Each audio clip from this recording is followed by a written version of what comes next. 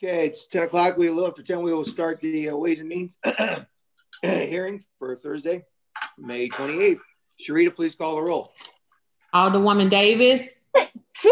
Present. Alderman Vaccaro.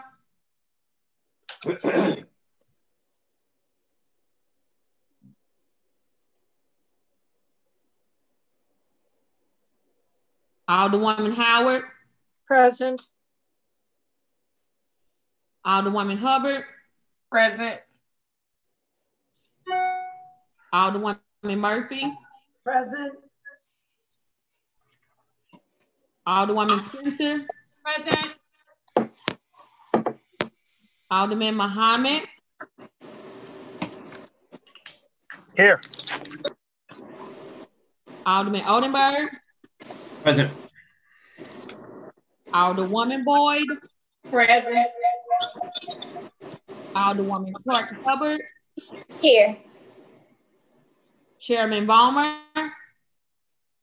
Present. Alderman Vaccaro. Present. For some reason, it wouldn't unmute me, but present. 11 present, you have quorum. I won't see you. All right. Thank you very much, Sharita. With that, we'll move for our motion to approve the minutes of yesterday's meeting on Wednesday, the 27th. So moved. Second. Entertain a second. Second. Sharita, please call the roll. Alderwoman Davis. Aye. Alderman Vaccaro. Aye. Alderwoman Howard.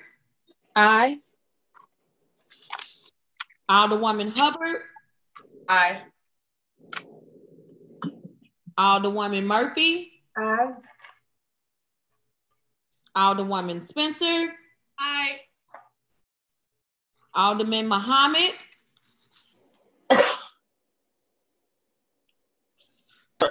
Aye. Alderman Oldenburg. Aye. Alderwoman Boyd. Aye. Alderwoman Clark Hubbard. Aye. Chairman Vollmer. Aye. 11 aye votes. Thank you very much, Sharita. We have everyone is present, so we will no need to excuse any aldermen.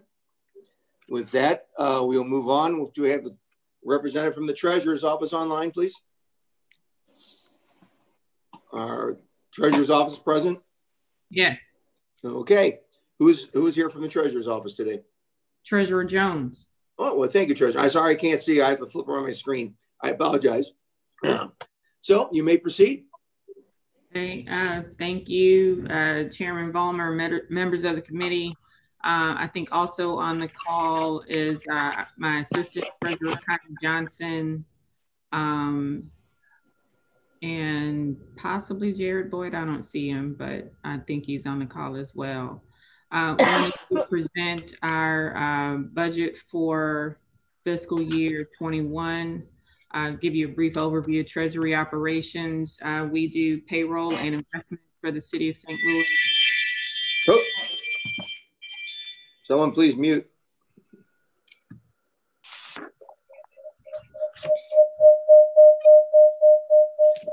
Pardon me, STL, we have a lot of feedback going on. I can't hear Treasurer Jones currently. That seems to be Alderwoman Boyd. I think she's using two different devices. Needs to turn the speakers off on. Only the microphone and speakers on the same device can be used. Okay, are we ready to continue? All right, now I can see you, Treasurer Jones. Hello there. Okay. Great. Again, just a brief overview. Our payroll department remained essential during the stay-at-home orders and also completed garnishments. We also do bank account reconciliation and administration. We work closely with the Comptroller's Office and several city departments setting up their bank accounts. We also do non-pension investments, longer-term investments with our investment advisor, PFM. We've also been able to shift some monies to interest-bearing accounts or higher performing accounts with city depositories. And also the Office of the Treasurer includes the Office of Financial Empowerment, where we've had several classes. Obviously, we've had to shift to online during the pandemic, helping the unbanked and underbanked, improving personal credit, as well as several of our most popular classes, helping those with student loans and applying for the forgiveness program. The largest program in the Office of Financial Empowerment is, of course, the College Kids program, which has over 16,000 children saving for post-secondary education, and currently has about $1.1 million saved for post-secondary education. College Kids is one of 65 programs in over 30 states across the country. And also the Office of Financial Empowerment includes our partnership with Operation Hope, where we have a full-time credit and money management counselor who does nothing but help people improve their credit. One of our success stories from 2019 was we had a client that started working with us at the beginning of the year, and we increased her credit score by 250 points, and she closed on her first home in December of 2019. I'm hearing myself.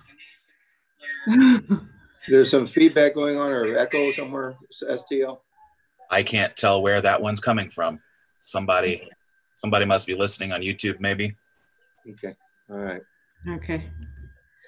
Onto our budget, or during COVID, we've transitioned most of our classes or all of our classes to virtual classes. We've done webinars with the Small SBA or Small Business Association. We had one of the first webinars about the PPP program with over 200 people. Our credit and money management classes are also online, and we're doing one-on-ones, obviously over the phone or via teleconference. We've also done, we do weekly, oh, God bless you, whoever that was. We also do weekly webinars or through a web series called Tips with the Treasurer. Some of the things we've covered include unemployment, mortgage forgiveness, and forbearance, and as well as your rights as a renter. And we also continue our partnership with the St. Louis Public Schools. We've been able to pass out flyers with the distribution of their weekly lunches or weekly food deliveries to help people financially during this time. Onto our budget, the majority of our budget is personnel. There are no raises with the exception of 3 pay parity requests. We did not participate in this year's bonus program. Apparently the window closed for us before we were able to put in a request for that. And then also we have one position that the airport is going to share paying for or pay for the salary and benefits of that particular employee, because half of their work is related directly to the airport and accounting and reconciliation of their accounts. Our other expenses include our yearly collateral with Wells Fargo, as well as office supplies. So with that, I will open it up for any questions. All right, thank you very much, Madam Treasurer. We will go by seniority. We'll start with the Vice Chair, Alderman Davis. Any questions or comments of the Treasurer's Office? I really don't have any questions. I'd just like to have a comment, Mr. Chairman. One of the things that I'm very impressed with is all the programming that is centered around our general population and helping them with a better quality of life. Most of us know and understand that if we don't improve our citizens, our city cannot improve and thrive. We don't want people to stay where they are. We want them to have a better quality of life. So I just wanted to say that, and I thank you for your report. Thank you. All right, thank you, Madam Vice. Alderman Vaccaro, any questions of the Treasurer? No, Tashara, thank you so much. I guess my only question, which I've asked everybody, the budget, the way you have it, the way that's presented to you, you know, keeping in mind everything's so tight this year, is the budget workable for you the way it is? And can you survive it without any, or is there something that's just absolutely essential that you feel like somehow we need to figure out how to get back into your office? We could always use more staff, and I'm sure our assistant treasurer can attest to that. There were a few, there still are a few things that we're trying to work out with the budget department. There were some requests that I made. You know, we're in an unprecedented environment, so all of our staff are on a salary freeze, not even the 1.5%. That the city's getting. The parking division is, all of our salaries are frozen. And we saw that was granted to Treasury operations, even though we made a request to freeze their salaries. But like I said, the only salary increases were those related to pay parity. We have 3 accountants on staff that we discovered weren't being paid at the same level as the accountants in the comptroller's office. So we made that request and it was granted. For 2, I believe, Ms. Johnson, correct me if I'm wrong, there were 3 accountants. We requested pay parity for 3 accountants, and I believe they granted 2. So I mean, but it seems like you can sort of work within this budget this year, survive this budget this year. Yeah, basically, yeah. Well, I appreciate it. But we'll survive. You're the best. I appreciate that. I really do. That was really it. I mean, it's just a tight budget, and that's, everybody's been pretty cooperative. You know, a couple felt that they had some things that were important. But thank you so much. I appreciate it. I really do. Thank you. Thank you. All right, Alderman, thank you. Alderwoman Howard. I just want to remark on the presentation that you give to the public as far as financial education. I think that's very important. You know, as parents, we try to do that with our children, but sometimes that doesn't work out as well as having an objective outsider. You know, sometimes they stumble and they trip, and, you know, it takes a little bit to recover, but I appreciate that. And I appreciate the idea that you're able to tighten your belt, and along with the rest of us. Thank you so much for your time today. Thank you. All right, thank you, Alderwoman. And Alderwoman Hubbard. Thank you, Mr. Chairman and members of the committee. I would like to thank the treasurer for coming, and just on a side note, I will say that I was very impressed with your leadership as far as letting your parking employees off in light of COVID-19. That was very admirable, and I know many of my constituents appreciated that. And I have noticed your willingness to go above and beyond and understand the needs of the city in regards to our budget. And I hope that if there are additional resources that you may be able to offer in the future in light of this financial crisis, that I hope that you will be more than willing to do that. But thank you so much for your leadership during this time. Thank you. All right, thank you, Alderwoman. Alderwoman Murphy, any questions of the treasurer? No questions. Thank you, treasurer. It all seems to sync. If you're happy, I'm happy. So no questions. All right, thank you, Alderwoman. Alderwoman Spencer. Are we there, Alderwoman Spencer? I am. I'm unmuted here. I have no questions. Right. Thank you, Mr. Chair.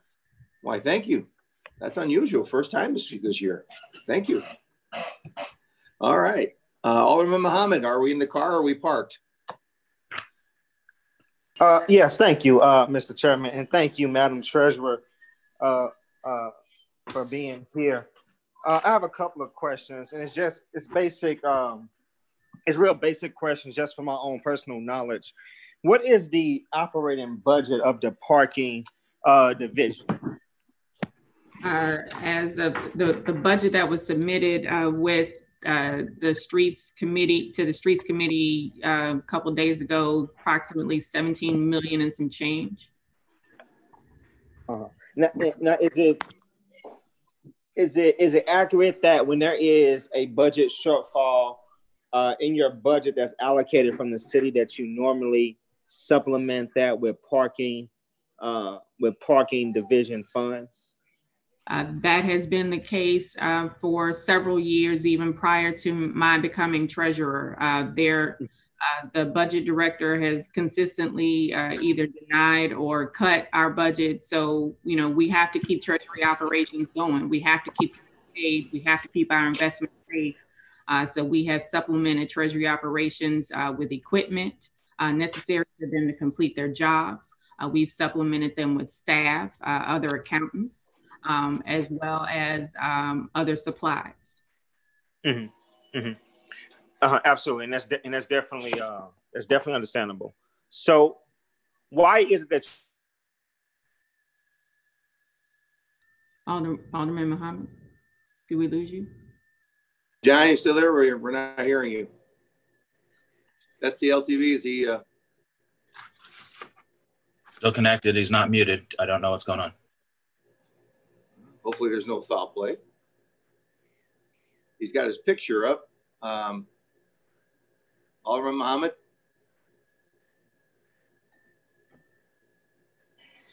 He was driving, so maybe that has something to do with it. Okay. Well, I'll tell you what. We'll move on. We'll come back to Alderman Muhammad when we reconnect. If that's all right with you, Treasurer? Yes. Yes, sir. Okay. It's the wonders of the world we live in right now. Yes. Okay. So Alderman Muhammad, if you can hear us, as soon as you make a connection, just let us know. Next on the list is Alderman Oldenburg. Go ahead. Thank you, Mr. Chairman. Treasurer Jones, thanks for being here this morning. I do have some questions, and maybe just following up on Alderman Muhammad's line of questioning. How much year over year is supplemented from the parking division to the treasury operations? Last time we counted, it was approximately somewhere between $200,000 to $250,000. Okay. That's annually, or that was just the last transfer that you made? It's not necessarily a transfer. It's we cover staff and would pay them through the parking division. We also, with our supply orders, sometimes it's if we're ordering supplies for the entire treasurer's office, we'll, order for treasury operations as well instead of just cut them out. So it all depends. But there was the last year that I actually counted, what we were contributing, outside of the grant that's to the Office of Financial Empowerment, which is, a non-operating expense line item. It was somewhere in the range of about $200,000 or more. And just to add some clarification, Alderman Oldenburg, there is an accountant that previously was on the parking division's budget that's been granted a transfer to Treasury this year. So it's a more accurate depiction of kind of what Treasury needs in terms of accountants. We have two accountants that reconcile between them 34 accounts. So it just was never realistic to have one accountant that would be responsible for reconciling all those accounts, not to mention kind of segregation of duties that are required within the office. This year we are fortunate, I'd say, to have that accountant transferred and recognized. There are some expenses that, can be quantified. I and our HR director work with both parking division and Treasury, and some of the staff that are in executive positions work across the entire organization. But we're technically parking division officials. Got it.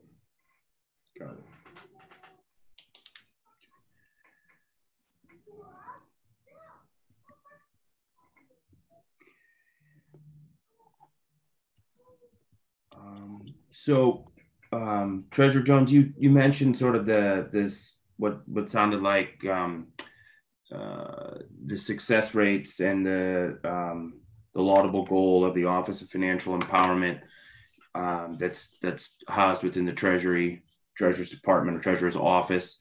You talked about sort of the enrollment and the different classes. What are the sizes of those enrollment? Do they vary year to year, and do those come to you from banks, third-party CDFIs who are trying to help their customers or clients build credit? How large is a given class? And then I'm just trying to understand what success looks like after the fact. Is it based on, is there a graduation and you quantified, like in one of your anecdotal examples, you quantified that the credit rating went north for one individual. I know you've got various partners, but where's the methodology associated with the success rate of the Office of Financial Empowerment? So the quick answer to your question is all of the above.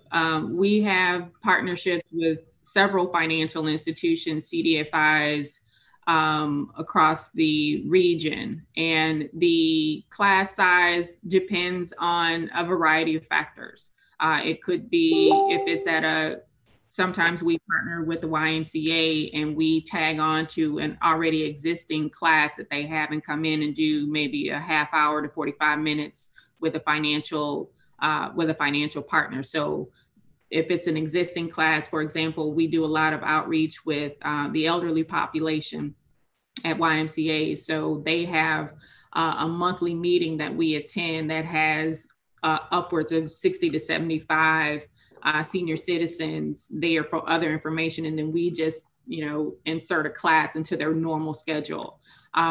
We partnered with the Bank of Edwardsville, for example, or Bank of Edwardsville is not in existence anymore. It's now UC Bank. They did a 6-week course, they did a 6-week course at a local elementary school where participants did get graduation, did get a certificate, and also got a $50 grocery gift card for their participation, funded by UC Bank. And I think they'll also deposit into their children's savings accounts. And that program had approximately 15 participants. Financial literacy isn't the sexiest thing in the world. And so sometimes it's difficult getting people to come to class. So we try to use whatever carrots we can to get people in the door.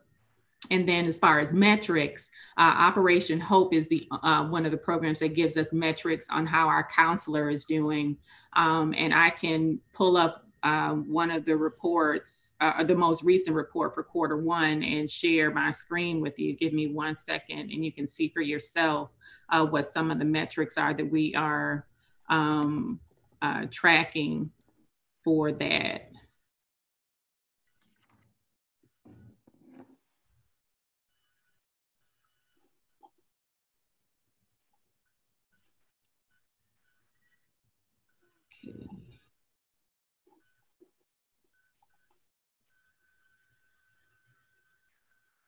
So if you'll see here, this is a quarterly report that we get from our partner at Operation Hope, which tracks the data and performance of our financial counselor, Reginald Garth. And so he has goals that he's supposed to meet as a result of our relationship with Operation Hope. So his percent to goal, which is the number of clients he saw, was at 173%.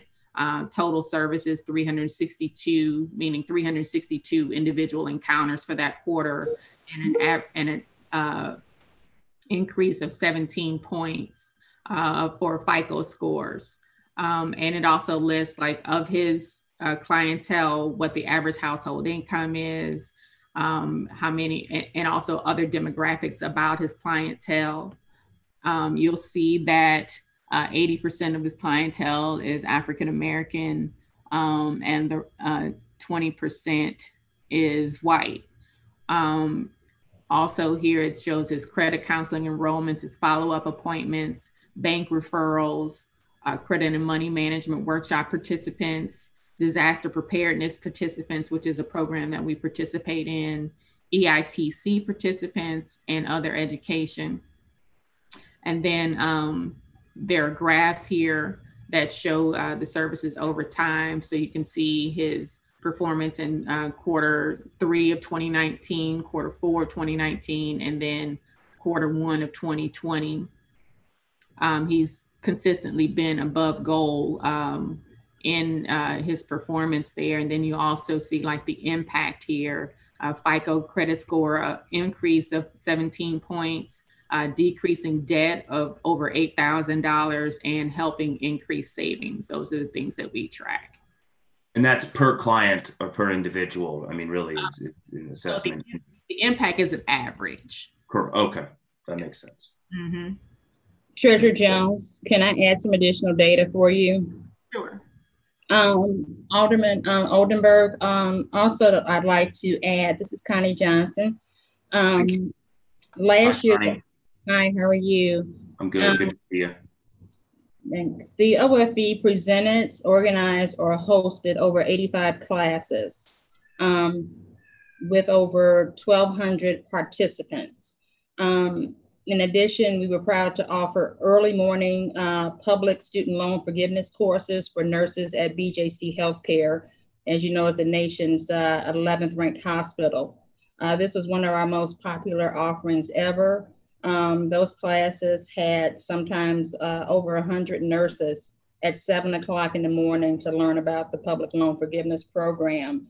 Due to the popularity of that course, our director of the Office of Financial Empowerment, Lisa Gates, is poised to organize additional financial education courses with nurses and additional other medical providers at BJC. The treasurer also mentioned the fact that we have a very strong senior audience in partnership with the YMCA.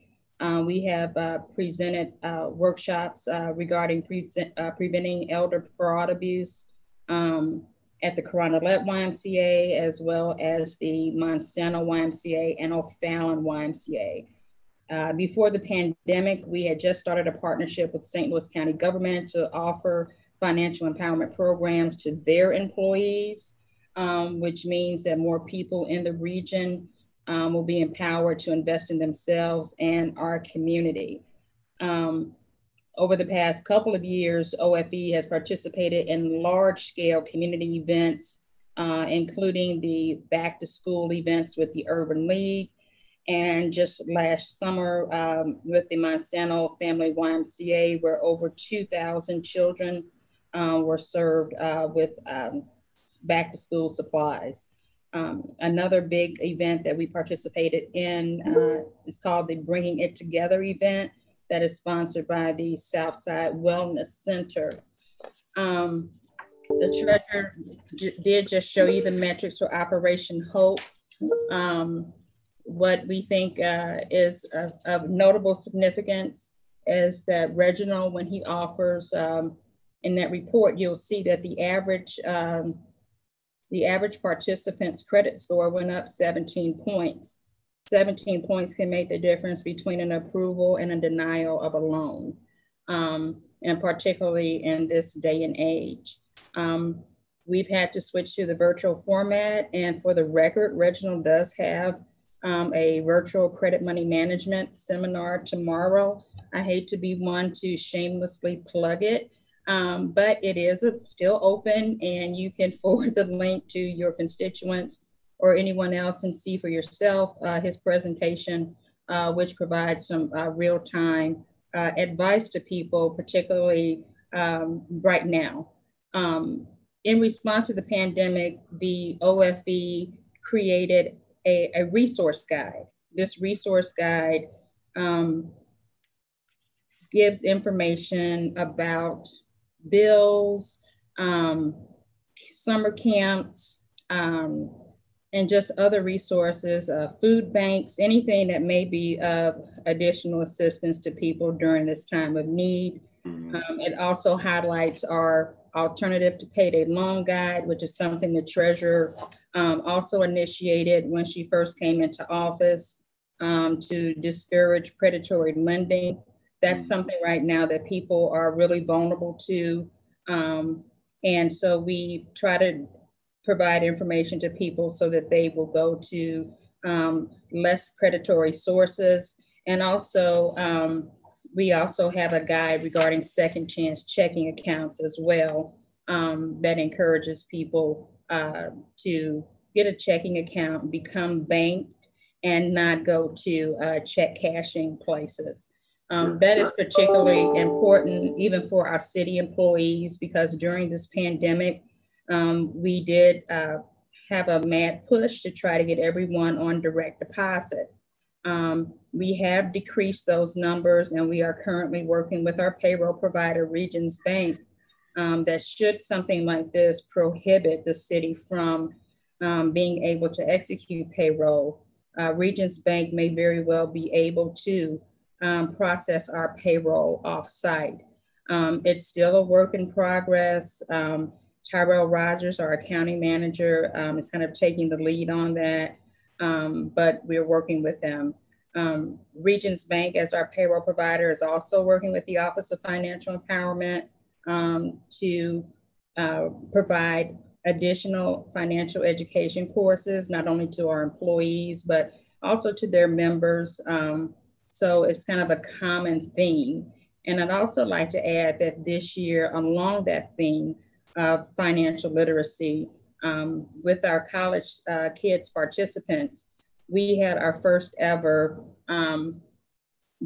deposit day. We always have family savings nights, which I'm sure you are aware of, particularly you, Alderwoman Hubbard. The family savings night, they take place right in your district at First Financial Federal Credit Union.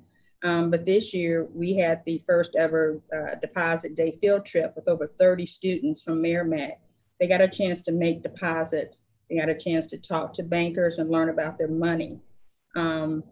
This year we were also able to have a private viewing of the movie The Banker, which was sponsored by the Urban League and the Office of Financial Empowerment.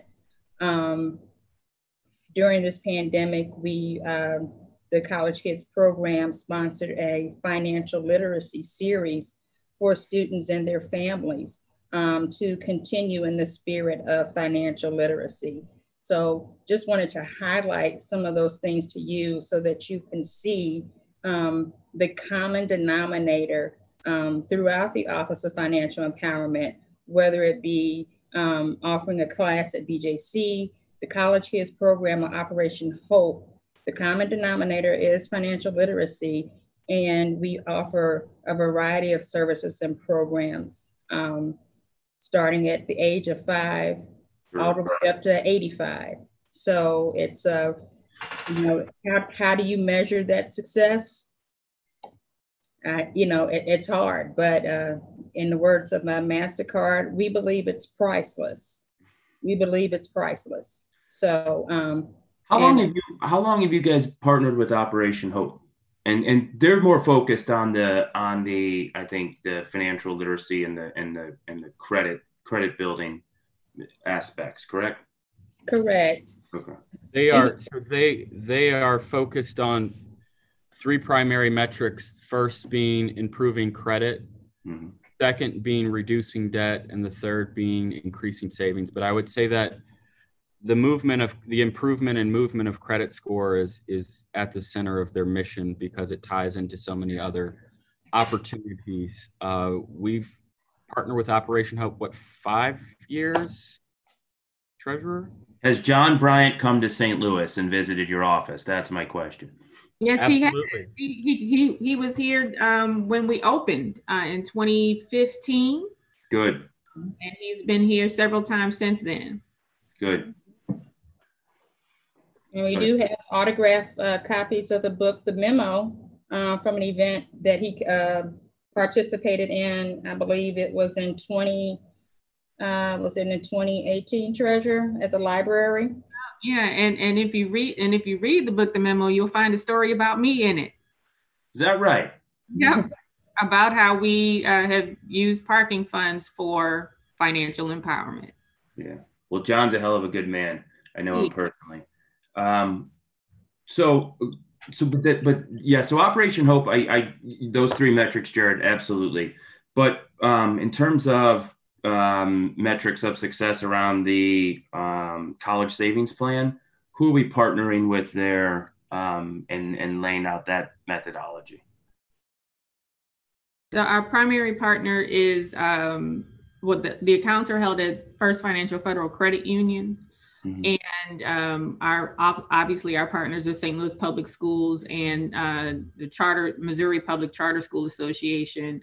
And our metrics there are through VistaShare, which is the software we use to track all of the accounts. We also get a report from First Financial yearly that shows us how many students or families are taking advantage of other services offered by the credit union. And we have found, we found it in the first couple of years, approximately 300 additional accounts were opened at the credit union by families, either for children to save for other children in their family or for themselves, switching from a large bank to a smaller credit union, or never having any interaction with Safe Financial Services and started accounts for themselves. So one measurable impact or outcome is that families of the students are being introduced to financial instruments and credit building partners with First Financial. Is that right? Yeah, with First Financial and other financial institutions, because like I said earlier, Busey did a program specifically for our families. We encourage other financial institutions to do programming with our families, and Busey is the only one that's taken that that has done it to this day. I think. But did the Busey Bank partnership start with Bank of Edwardsville, or were those two separate programs? Those are two separate programs. The Bank of Edwardsville always had the program with the children because it started with the Urban League. But when they merged, then they expanded the program. They increased the financial incentives. And so that's why it was such the success with college kids this year. And those are just interest-bearing savings accounts that the $1.1 million, is that the total of that's kind of invested to date? I guess the investment vehicle for the college savings plans are just savings accounts at First Financial? Right, they're savings accounts, but they're non-interest bearing because we don't have the children's Social Security numbers. They're open. The know your customer requirements is satisfied by using their student ID number. And to provide a little bit more context too, we have an opt-out program, which distinguishes our program from some CSAs that have opt-in programs. Unfortunately, with opt-in programs, you have far less participation, even with that very seemingly small hurdle of providing Social Security number and other kind of pertinent information. So there is a trade-off, and we wanted to lower the barriers as much as possible to increase participation, particularly with such a low and such a high LMI population. So folks that, like I said, in opt-in CSA programs, they have far lower take-up rates for the college savings programs. Is there an ability as I guess, trust between or relationship building between the financial institution and the client's family that you can convert to an opt-in, or that Social Security numbers will be provided, that then, there can be a little more interest being made? Because there's certainly probably a lesson learned there in terms of compounding interest as well, in terms of the importance of it as a financial instrument or derivative to savings.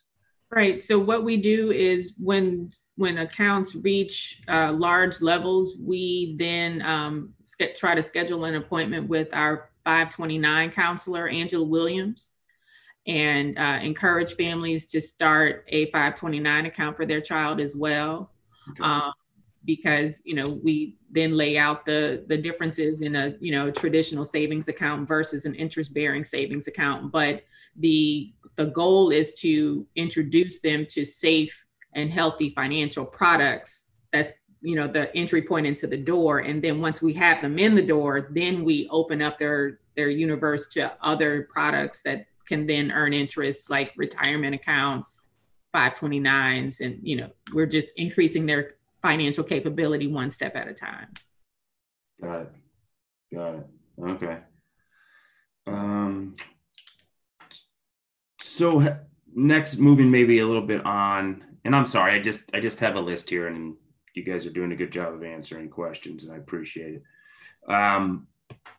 Has Nicole Galloway, Missouri State Auditor, completed her report and her findings from your office? And it looked like there were a handful of findings, and I'm just pulled this off her website this morning, and it looks like probably half or so have been implemented of the recommendations. Can you speak to some of her findings in the office and where the implementation of those are vis-a-vis the recommendations?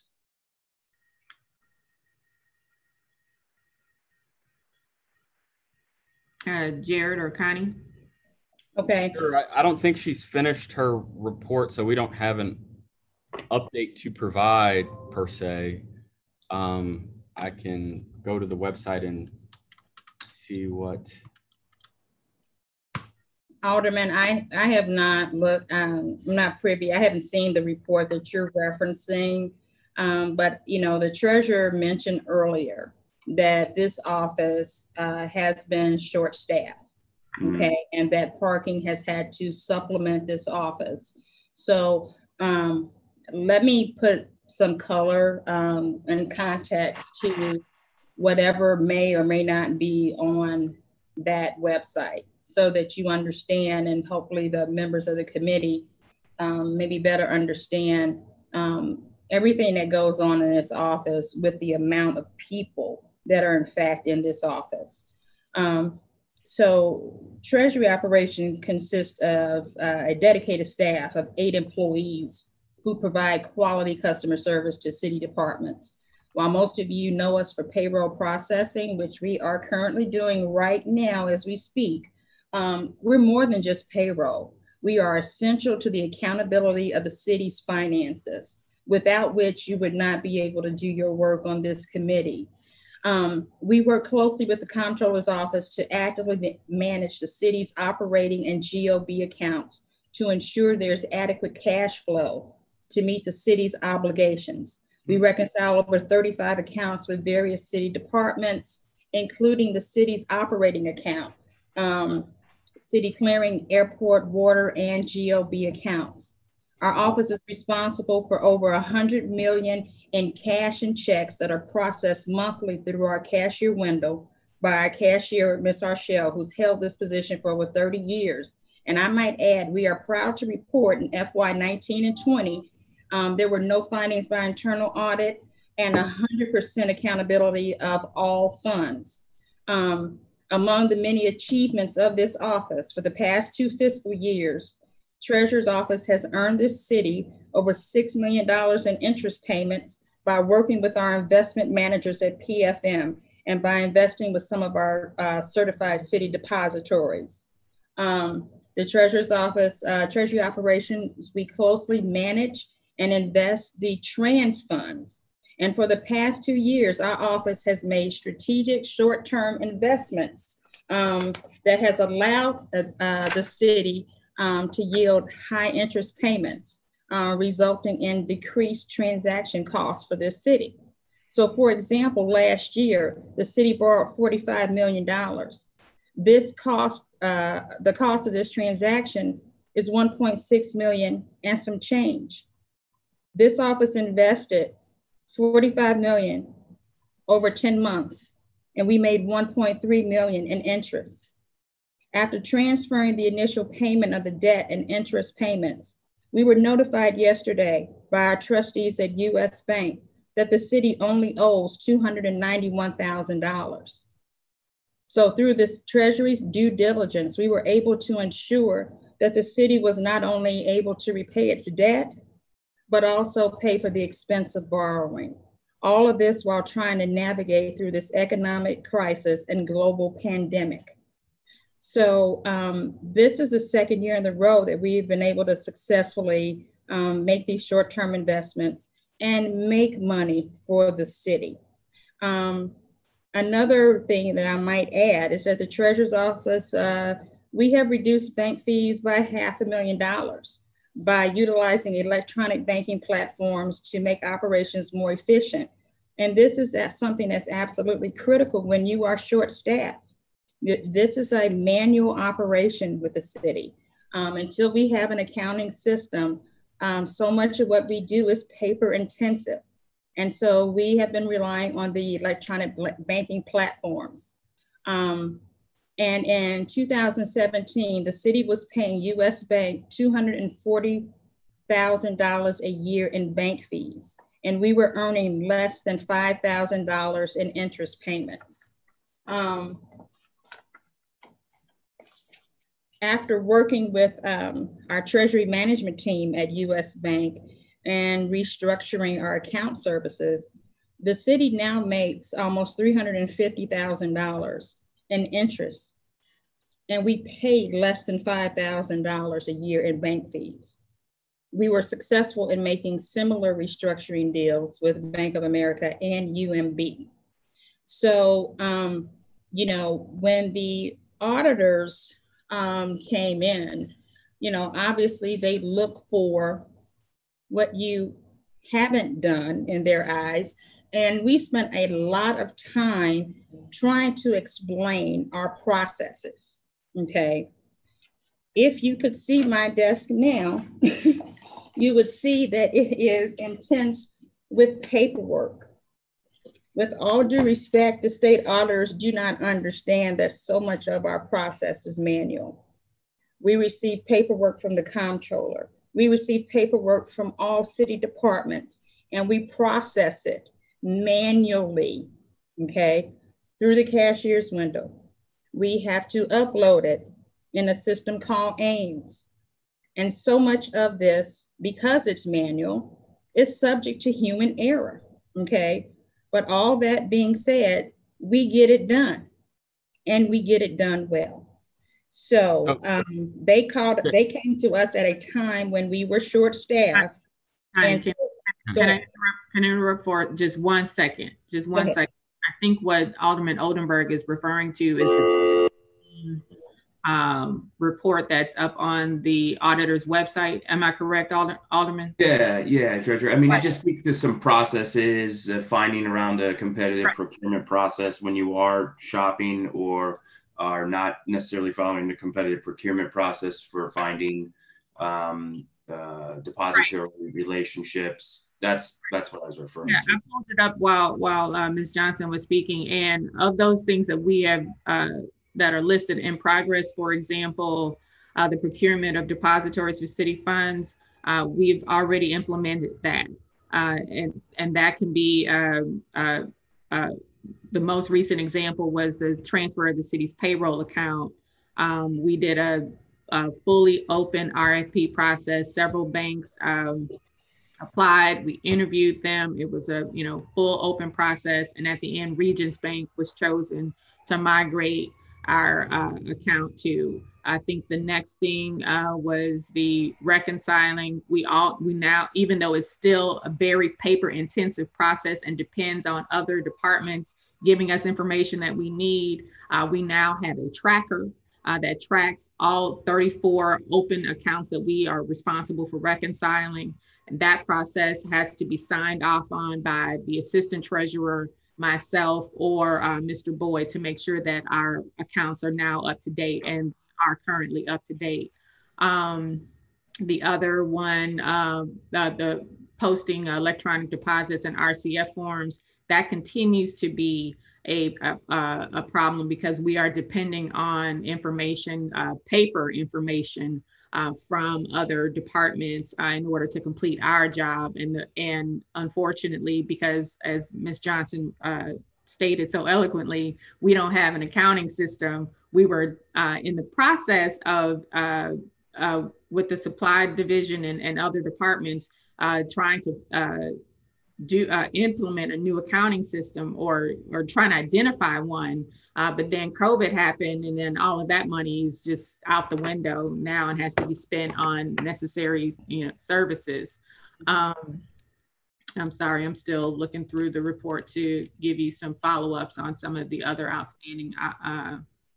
Thank you. But yeah, but most of those that are saying that they're implemented have now been, or in process, or have now been implemented. Okay.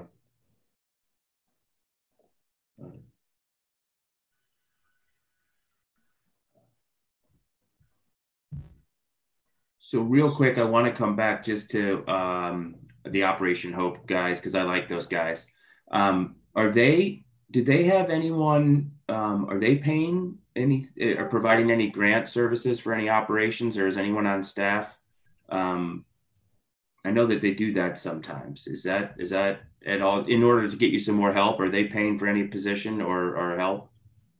So no, our partnership with Operation Hope is paid for through our partnership with other financial institutions. We have a license to deliver services.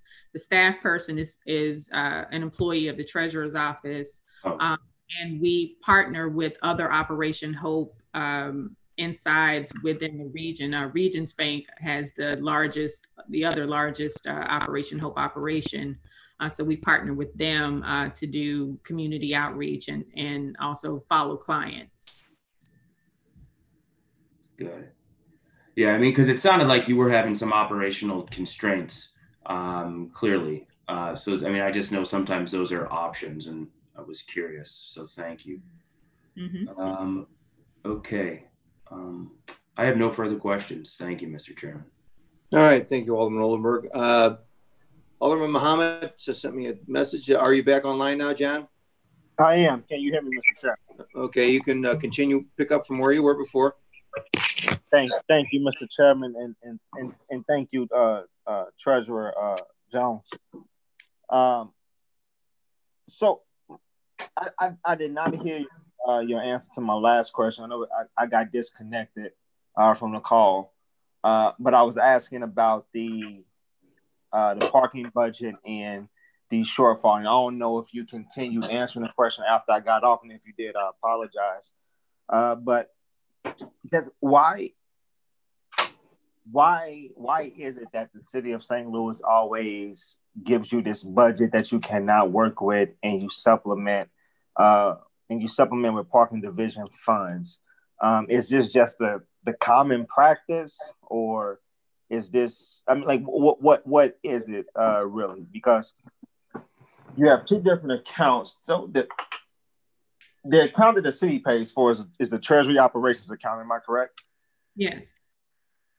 Okay. Can you just speak a little bit about the Treasury Operations a little bit more? I know the assistant treasurer was just digging into it deeper, but I know you have 8 employees. Can you just dig into a little bit more exactly what they do for me, if you can, Ms. Connie? Okay, well, like I said, we're more than payroll. So we work lock and step with the comptroller. So if you think about it fundamentally, the comptroller's office, they make the decisions on what bills have to be paid. And then we carry out those decisions to pay the city's obligations.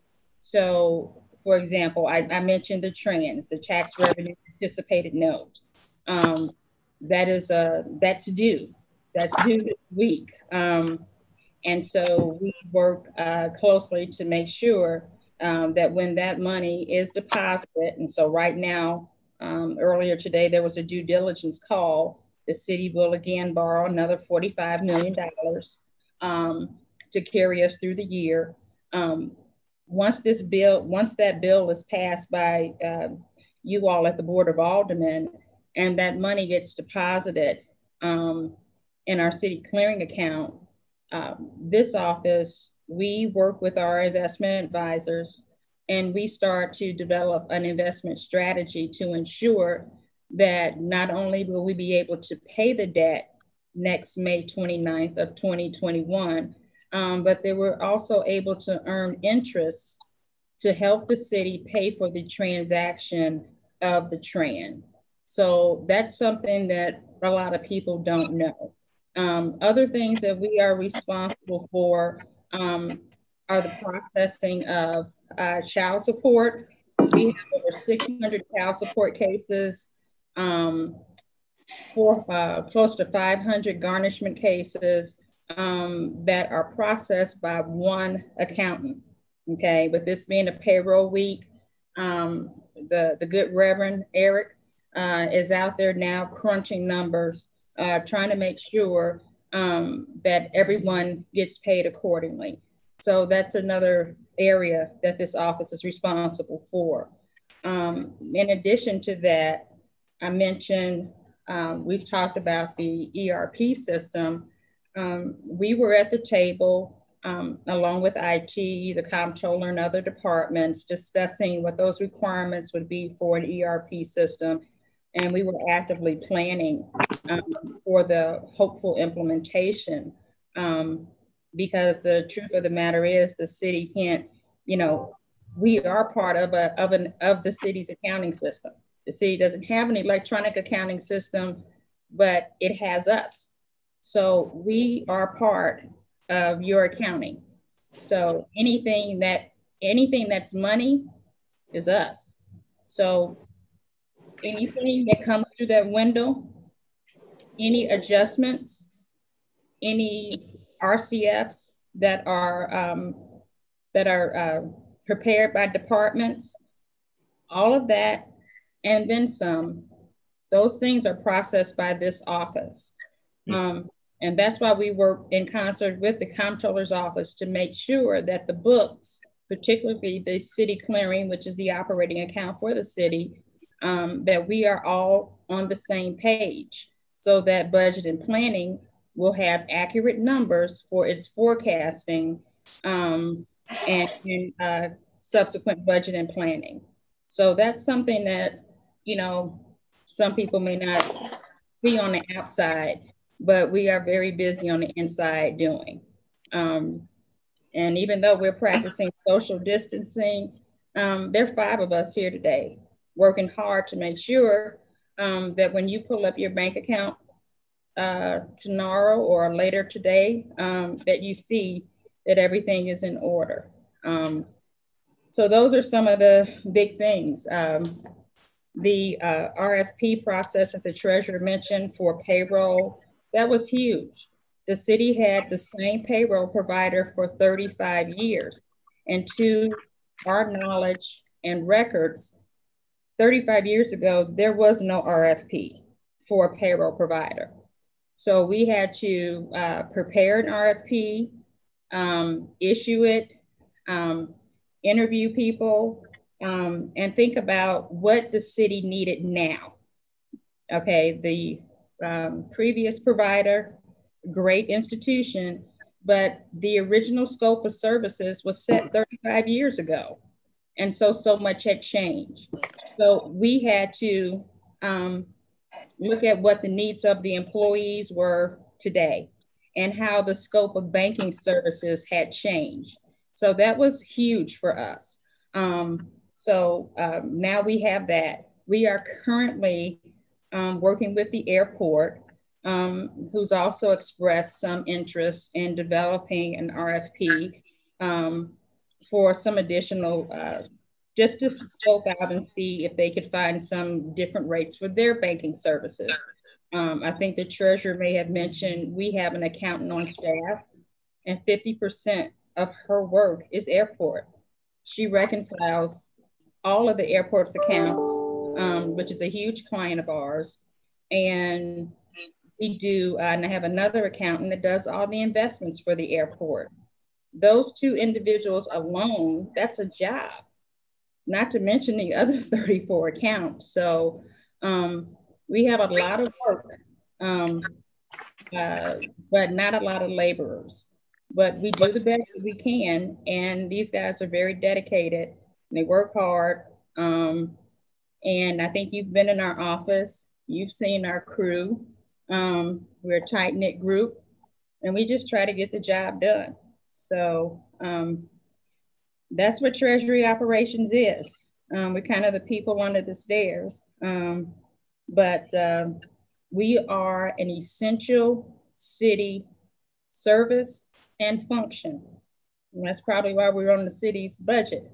But without us, city cannot do some of the essential financial management that they need to do. Thank you. Thank you, Assistant Treasurer. That was very detailed. I appreciate that. As far as the College Kids program, is this still being paid for with taxpayers' dollars? As it is a transfer from the parking division, so it's paid for through parking funds. Okay. But also, it's only also, a portion, yeah, but only a portion of that. We provide the initial seed. I'm sorry, Jared.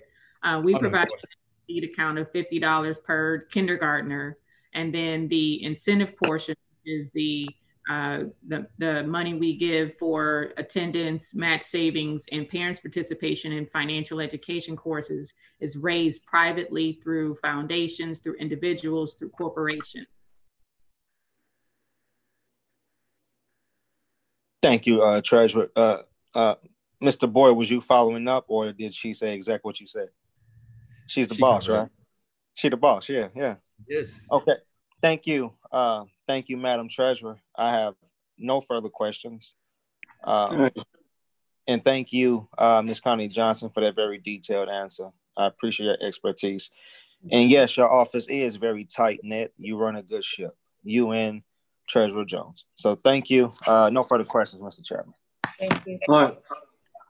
Thank you, Alderman. Alderwoman Boyd, any questions or comments of the Treasurer's office? No questions. I just learned a lot today. Thank you. All right. Alderwoman Clark Hubbard. Good morning. Thank you, Mr. Chairman. No questions. All right. Thank you, Alderwoman. Treasurer, you mentioned before that somebody's breaking up there or something.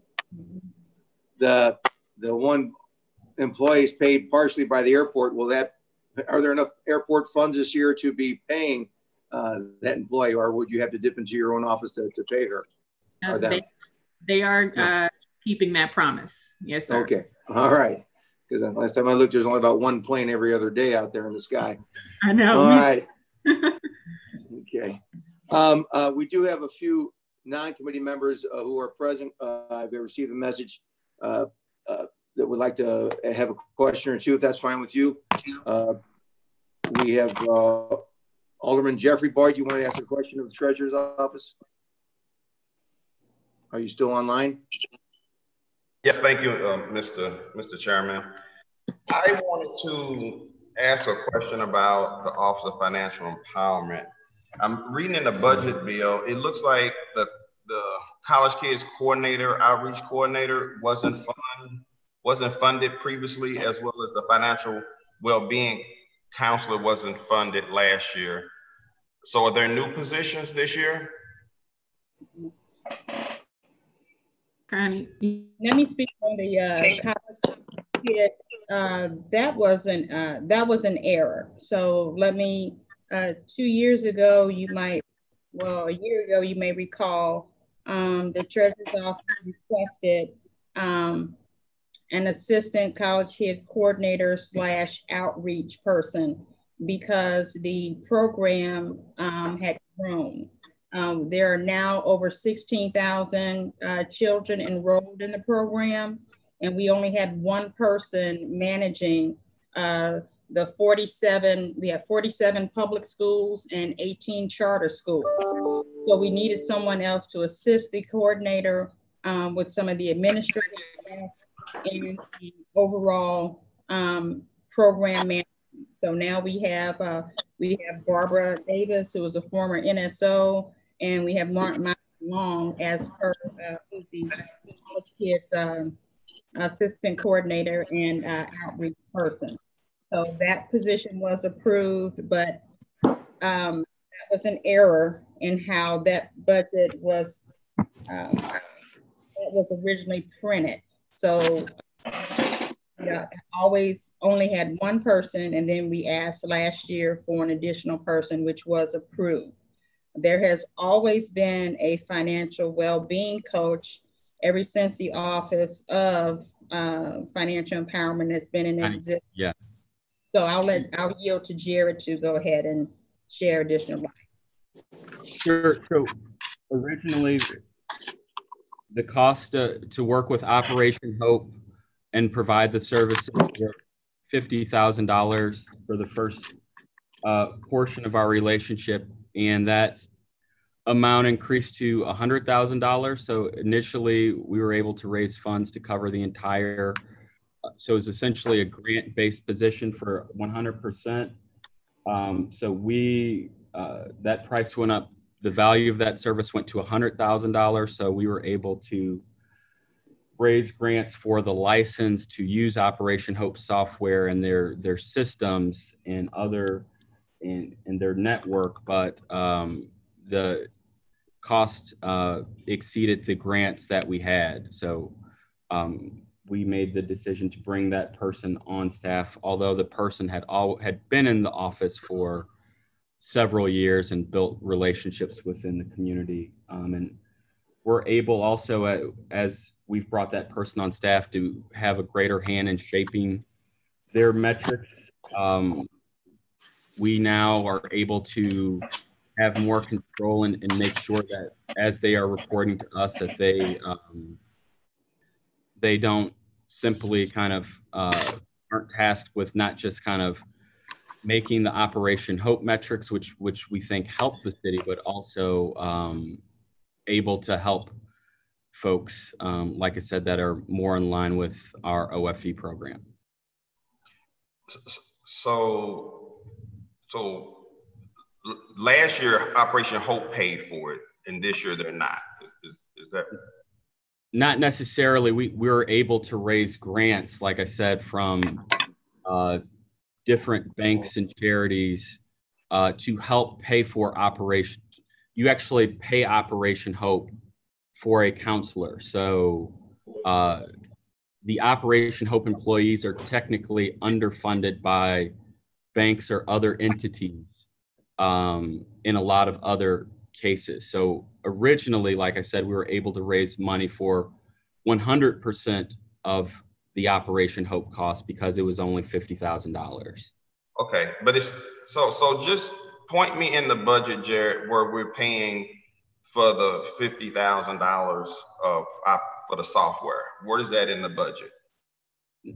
We're not paying that. We raise funds for banks to actually pay Operation Hope. We don't, like I said, we have not spent that money. That's not government funding. So the treasurer's office, do you receive money from the banks that are financing this? No, they make their donations to Operation Hope. Oh, okay. And that's why it never was a pass-through grant. The money never came to our office. The banks would write their charitable contributions directly to Operation Hope. Right. So the position used to be funded through Operation Hope and some grants, right? Basically, yes. Banks contributed to Operation Hope in efforts to fund this position. But they're not funding enough anymore. So you have to use parking revenues to fund the position. Is that right? For 50% correct of the value of the service. So the $43,420, those are parking revenues. Correct. Okay. And so let's talk about the financial well-being counselor. Is that a new position? No, as I stated before, they weren't technically on our table of organization because they weren't city employees. We didn't physically pay them originally, but they've been in that office space for about 5 years. Okay. So we've had an Operation Hope counselor in city government for, like I said, 5 years. So because I deal with the parking budget, I saw wellness coach in the parking budget. Was that funded through parking last year? I believe it was because of kind of the late changing nature of the value, that the $50,000 gap. But you just said that that person was not a city employee. I said previously the person was not a city employee. So for, I believe, the first maybe 3 years of service, that person was not a city employee, the Operation Hope counselor. And then the value of the service went from $50,000 to $100,000. And at that time, like I said, we made the decision to make that person a city employee. So, but last year, wasn't it in the budget that was approved by the parking commission last year? I believe so. So that means we paid that person out of the parking revenues then, for a whole year, right? Correct. But that person, the previous to that time, for clarification's sake, they were. I understand that. I got you. I'm with you on the previous time. I'm talking about currently. So, yes. And I remember we kind of had a conversation about this last year. So that person should have appeared in the treasurer's budget, like we're saying it this year, but the person, instead of appearing where the person should have appeared, the person appeared in the parking commission's budget, correct? I believe that person was not in this budget last year, was in the parking budget last year, but yes. So they were kind of hidden over there in the parking. Because it should, so they should have been here, since we were paying them to work in the treasurer's office. They should have been here last year, just like they are this year, right? I think, yes, this year, this person is in the correct budget. That being said, we provided a full, I don't think I would characterize it as hiding the position, because we listed the person in our table, in our budget last year with their name, so accountants as well. I'm sorry, say again. There were also accountants as well that were covered by the parking division that are working in Treasury that we were not able to shift to the Treasury operations budget until this year. Okay, so this year there's some accountants being paid for out of parking. Is that what you just said? No, not this year. This fiscal year, yes. Next fiscal year, they are in the Treasury operations budget. Okay, so you funded through general revenue this year? Yes. No, next year, next fiscal year. I mean, yeah, this coming up, this budget we're working on, they're funded in this budget under general revenue. Yes. Okay, got you.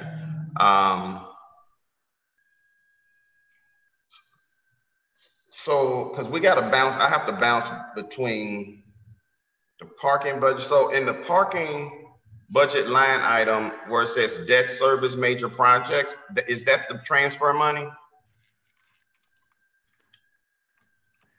I believe so. Michelle is not on the call.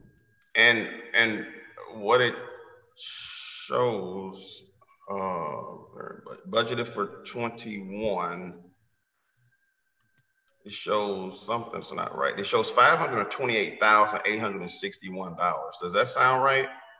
No, I don't know which. I'll have to look at the parking. Okay. Is it one line item that transfers over within the parking budget, or is it a bunch of stuff grouped in major projects? I'm just trying to add the numbers up.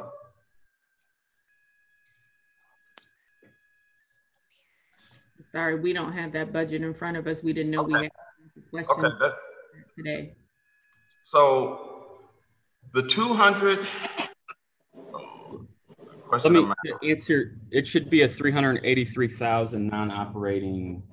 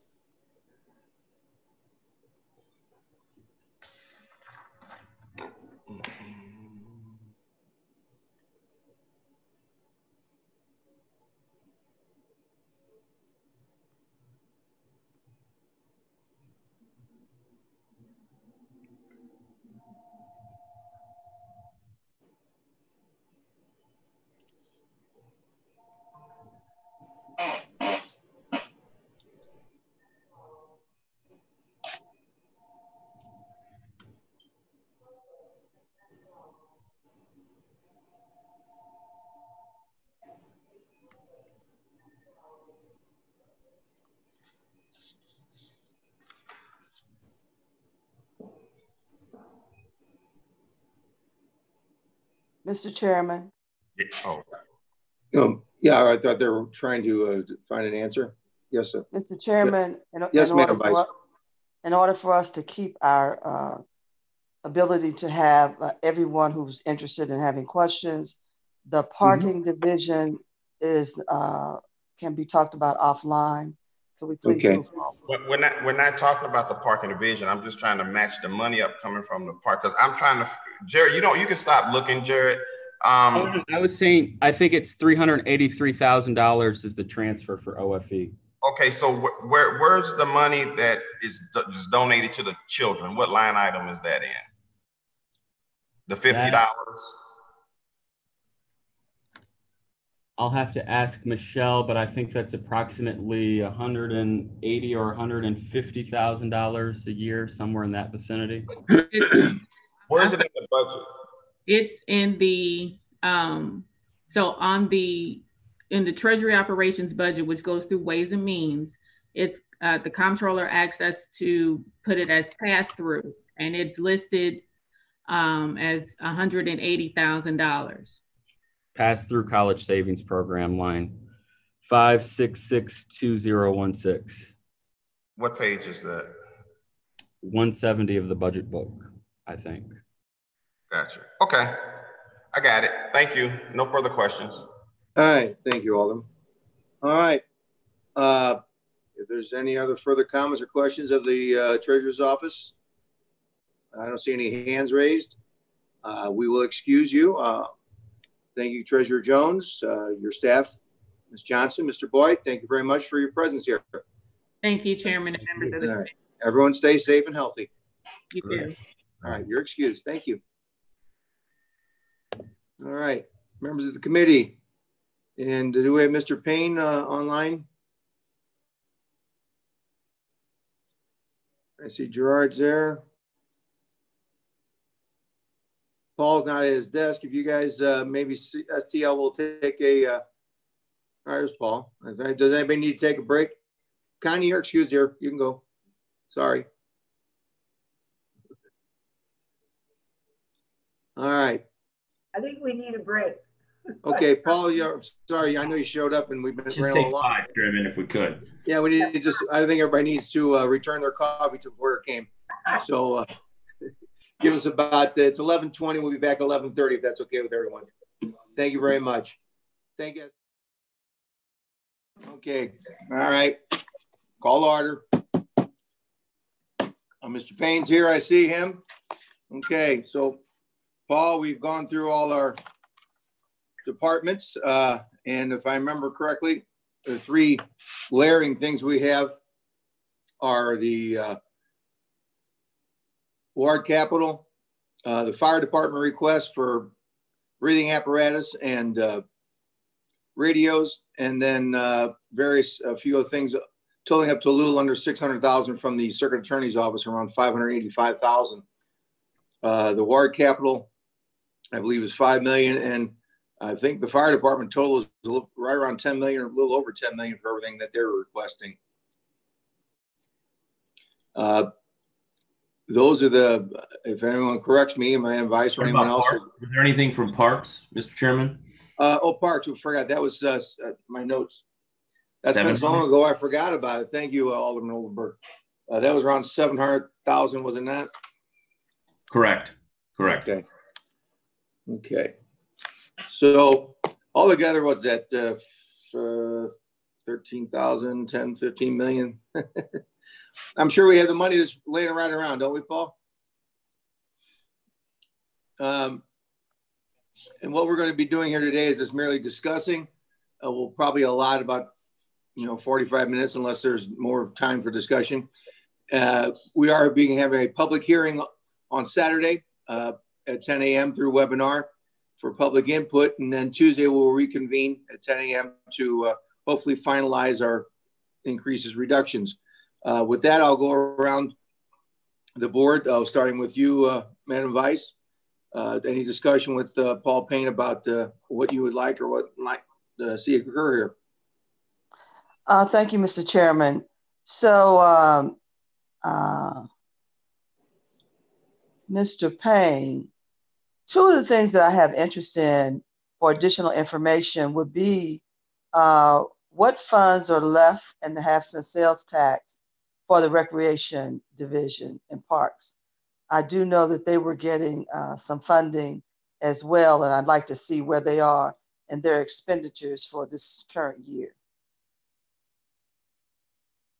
I do know that you've already provided us with those expenditures for the Circuit Attorney's Office. And I also wanted to have a little bit more conversation from you about our reserve fund, because we may need to go back to that. I do know you have a certain percentage, but based on the crisis that we are in, we may not be able to maintain that, but maintain something that is respectable, and we may need to use some of those funds.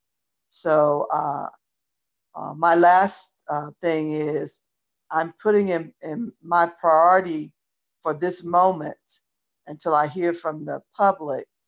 My priority at this moment is the fire department. Secondly, if we don't have appropriate funding already in place for the Circuit Attorney's Office. Third would be recreation, if there's not already additional funding still maintained there. And as he ended his presentation to us, he believed that he could do with the budget that's presented to him. Those were just some desires. And right now we cannot fulfill desires. We can only deal with those things that are absolute need and or emergency.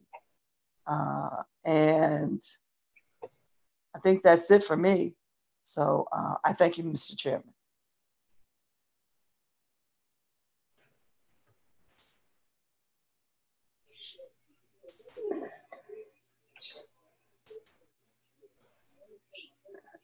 Paul, would you like to weigh in on any of Marlene's comments? You need to unmute yourself, Paul. Paul, you're still muted. There we go. All right. All right. If I understand correctly, you'd like an update on the recreation capital accounts and what's there currently. So yeah, I can bring that up. Matter of fact, with the end of the month, we could get the latest and greatest from that fund. In terms of our fund balance, if you recall, we had a discussion about that when I did the budget presentation, and I can't overemphasize the need to be prudent with what our unreserved general fund balance is, because that's the kind of thing that saves us when revenues fall short. And I can tell you, going back to the last recession in 9 and 10, we had always established a minimum reserve of 5% of the general fund budget, but that's recognized as a minimum, and it's not really recognized as adequate. But that's where we were at the time, and we were a little bit over that. And in the subsequent 2 fiscal years, I think it was 9 and 10, we drew down over $18 million from what was a $24 million at the time. And so we had like $6 million left on a cash basis in our general fund reserve. So that was just, that's not sustainable. We cannot let ourselves get into that situation again. And so in recent years, with concerted efforts, we both got contributions from the parking meter fund of $10 million in FY19. We also started budgeting an amount to our reserves of 1.5% of salary, about $3.4 million. And then we had a surplus last year. We were able to get up about 8% or so. I mean, so our target was around 10. We were on our way to get there, and then this happened. So, and I can tell you that in terms of, I mean, it seems like this will be my 4th recession, I believe. And I remember 8 and 9 and 10 thinking, this is the worst it's ever going to be. I mean, that was pretty bad. I would have to tell you what strikes me about this one is the level of an uncertainty regarding both duration and severity of the drop that we're looking at is unprecedented. And I think, so when you're considering fund balance, that is your ability to sustain just basic operations in an environment where you've got a high degree of uncertainty. And so, unfortunately, we're in a position where we have to look at the budget, look at what are your core functions, what are your highest priorities, and try to maintain those. But everything else, as Alderwoman Davis suggested, it's sort of a like to have and a need to have. We can only do the need to haves these days. I mean, everything else, it just has to take a back burner. And unfortunately, that's, like I've said, I think there's a great need for capital, but unfortunately, capital gets deferred when we have to make sure we've got sufficient funds to pick up the trash and mow the parks and provide police protection and what have you. So I think as you look forward and say, okay, these are the things that we need, and if these are actually higher priorities than something else, then we need to be realistic and propose cuts to offset them. And I would discourage cuts from general fund reserve. That sounds like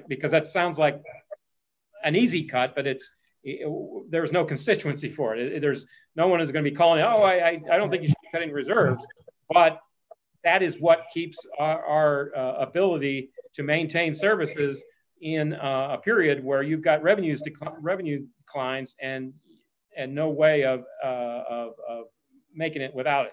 And it sort of saved us in the past, and I think that underscores the need for maintaining them.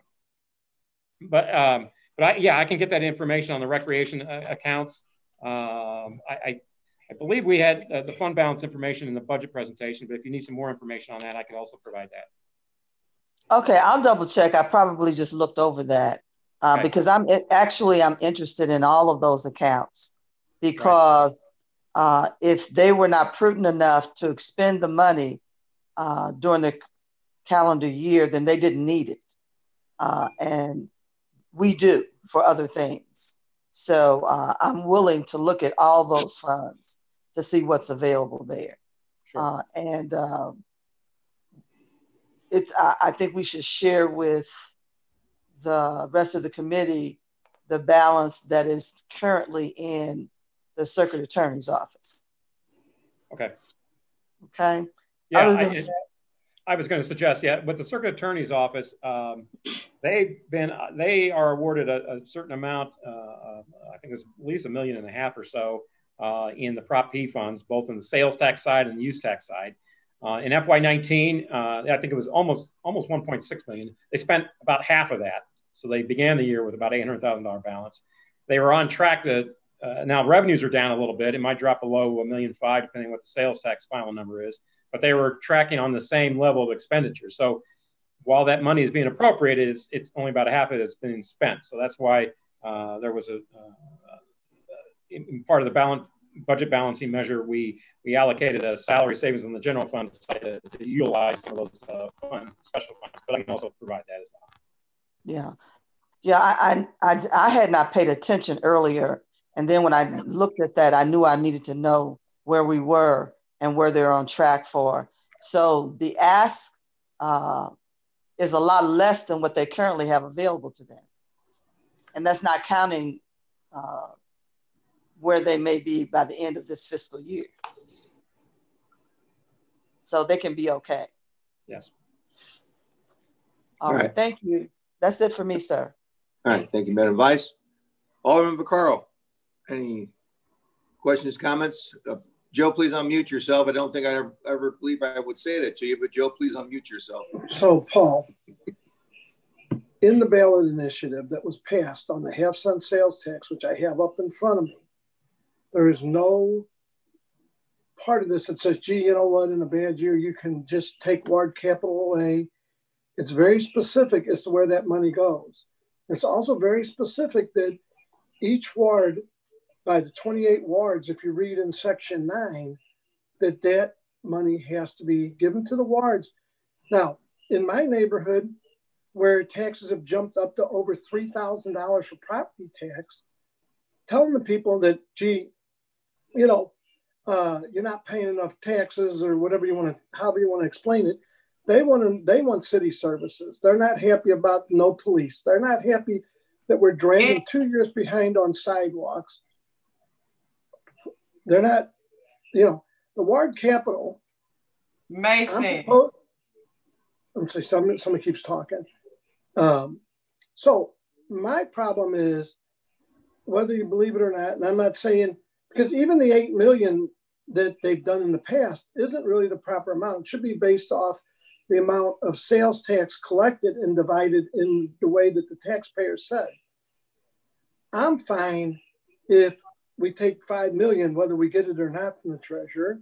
I don't think it's going to break the city, so that at least we can get some work done, some roads done in the wards.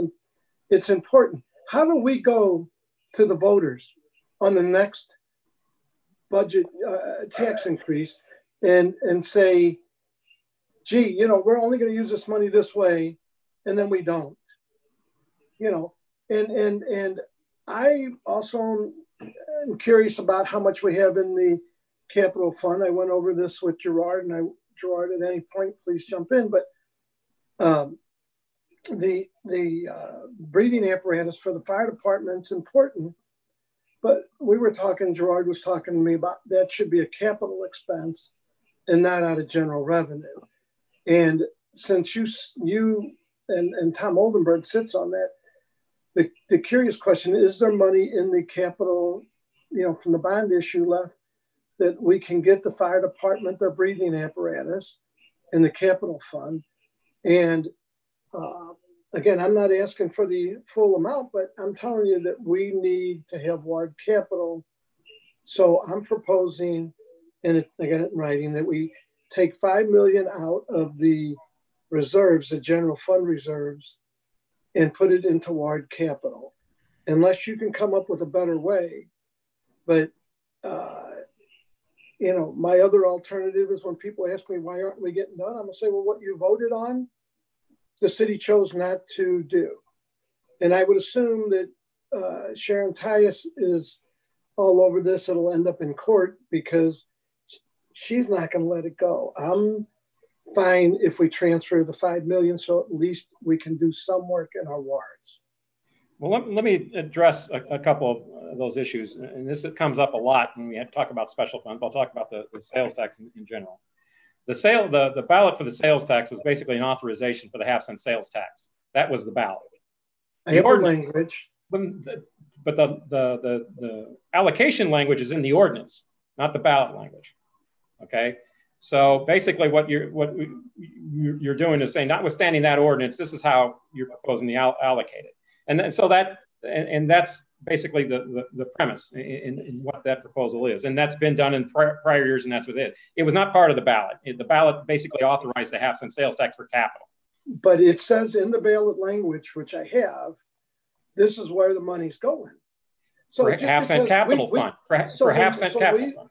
For the half-cent capital fund, okay. But not 50%. The language in the ballot itself did not do the allocations. The ballot language itself was authorizing the half-cent sales tax.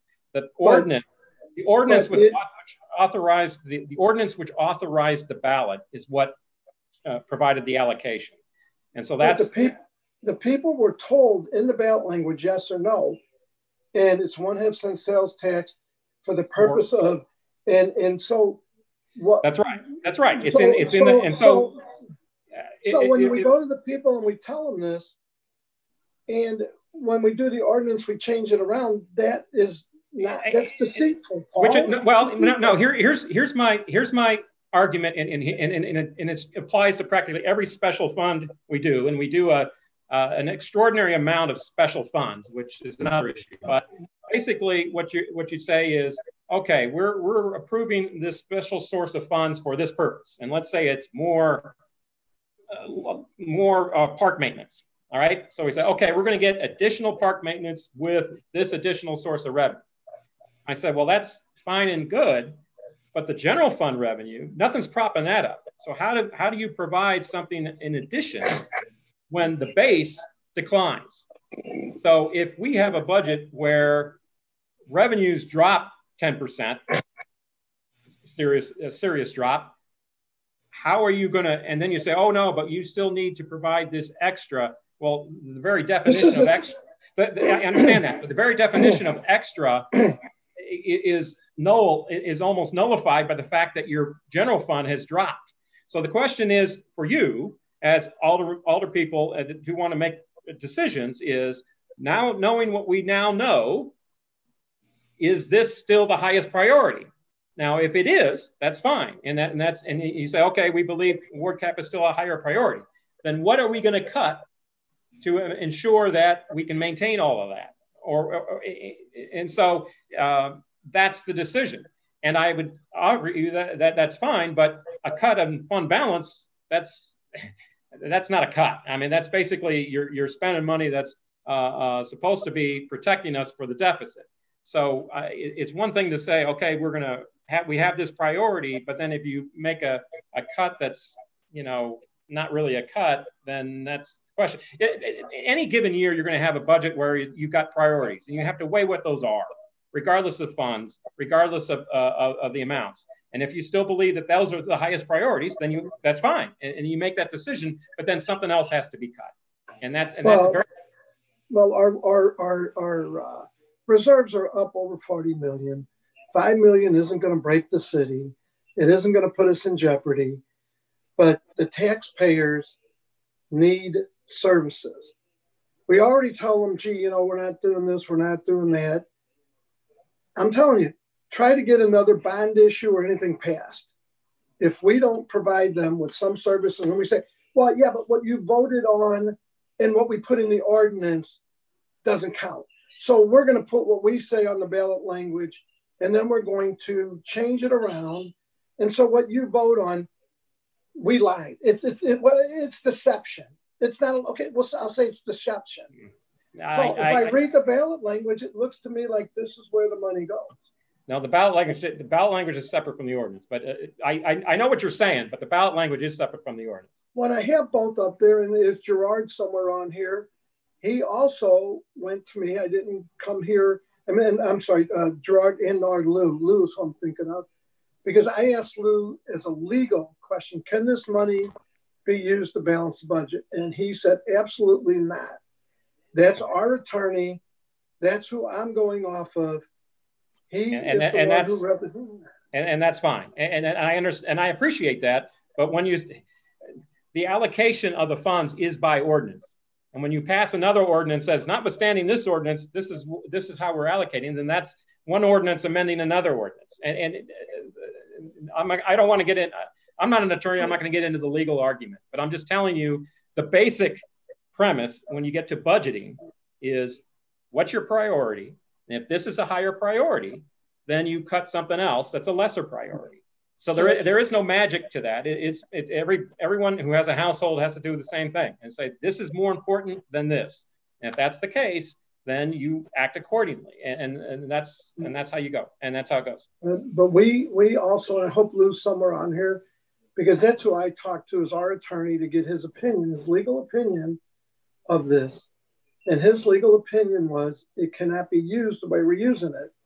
Now, I get that you're doing it from a budget standpoint, and I would say yes. I don't disagree, but I'm telling you, from whatever, good luck passing any more bond issues or anything when we say one thing and do another, and that's what we're doing.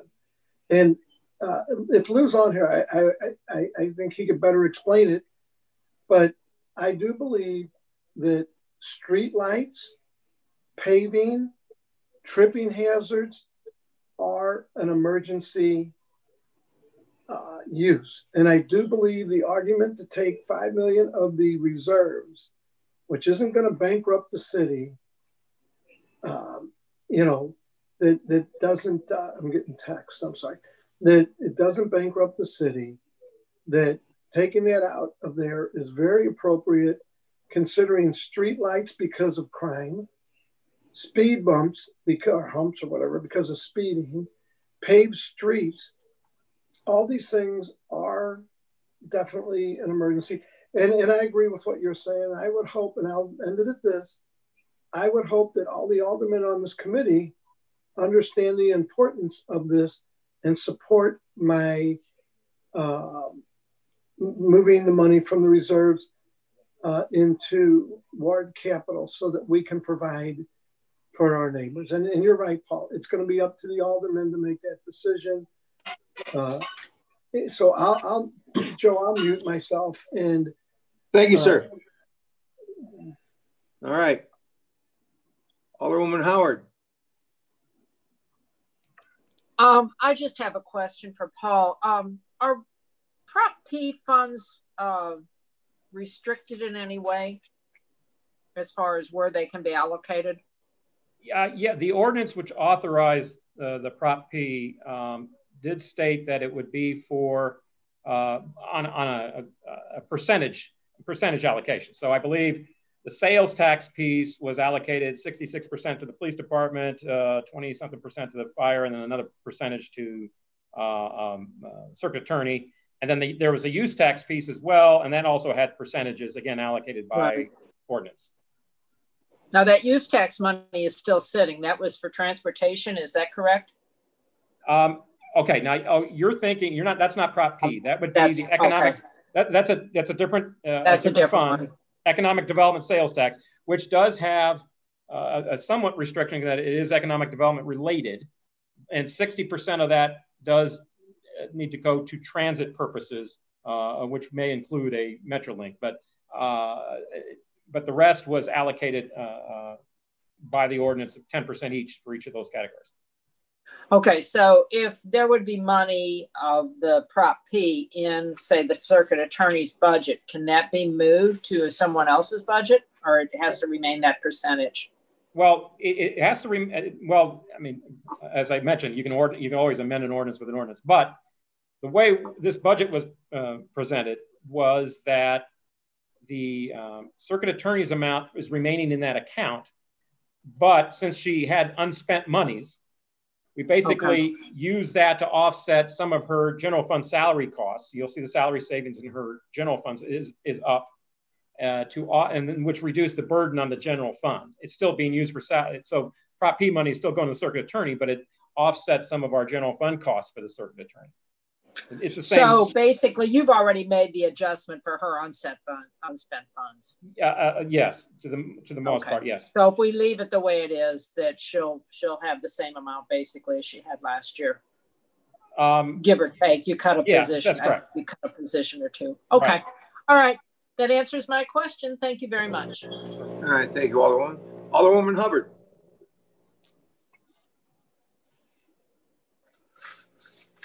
Alderwoman Hubbard, are we with us still? All right, we can come back to her. Alderwoman Murphy. Hi, Paul. I guess maybe to just clarification, it sounded like we said that the circuit attorney's office had unspent Prop P money. And can she use that for her computers, I guess is my question. Or for what you just told Alderman Howard, it sounds like it's already, there is no unspent money there. It's already been allocated somewhere else. Okay. Well, the large amount that was unspent, that is projected to be unspent both this year and last year, had been reappropriated for FY21 to offset her general fund costs. Now, that office seems to be underspending their appropriation in total, such that, for instance, on salaries and such, that if they continue at that in FY21, they would still seem to be some flexibility in their budget there. For the computer, she's asking for like. Yeah, I forget. I had that discussion on computers. I didn't see that original request in their budget amount, but I would suppose that if the trend for this year continues into next year, assuming, and we did take a little bit more salary savings, but you would think there'd be still some leeway there. I don't know about the 200,000 or not, but there would still be some, and how quickly she fills positions or fills those positions that are vacant. Okay. Yeah. She had a couple asks, but her most important ask was to a minimum of 220,000 for computers, and I was just wondering if there isn't something in there that she could use for that, and then do the rest later or whatever, because we're all tightening our belts, as they say. Okay, that was that question, and then I said, just getting back to the warrant capital funds. I do have some in reserve. I think maybe I kind of did that just because that's the way I operate in real life. I want to have something in reserve in case an emergency comes up, right, like that. Mm-hmm. Right. So I, take care of things in my ward, I believe, but I do have some.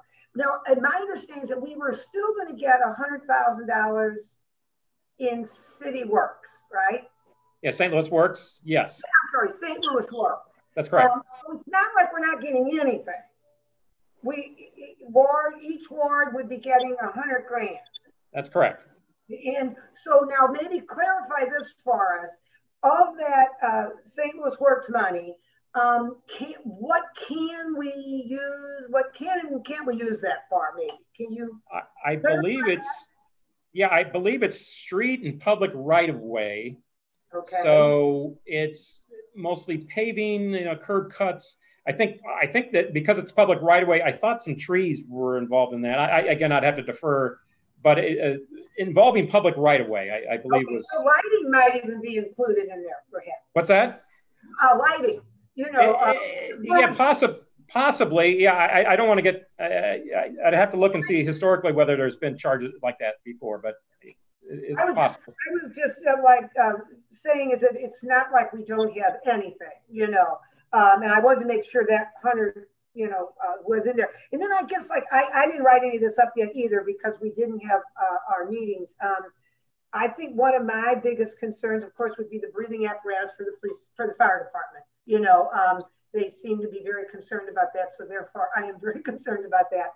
And then maybe if I don't know if it's a question or not, but moving that $5 million, how does he feel about moving that $5 million from reserves as far as the city's well-being?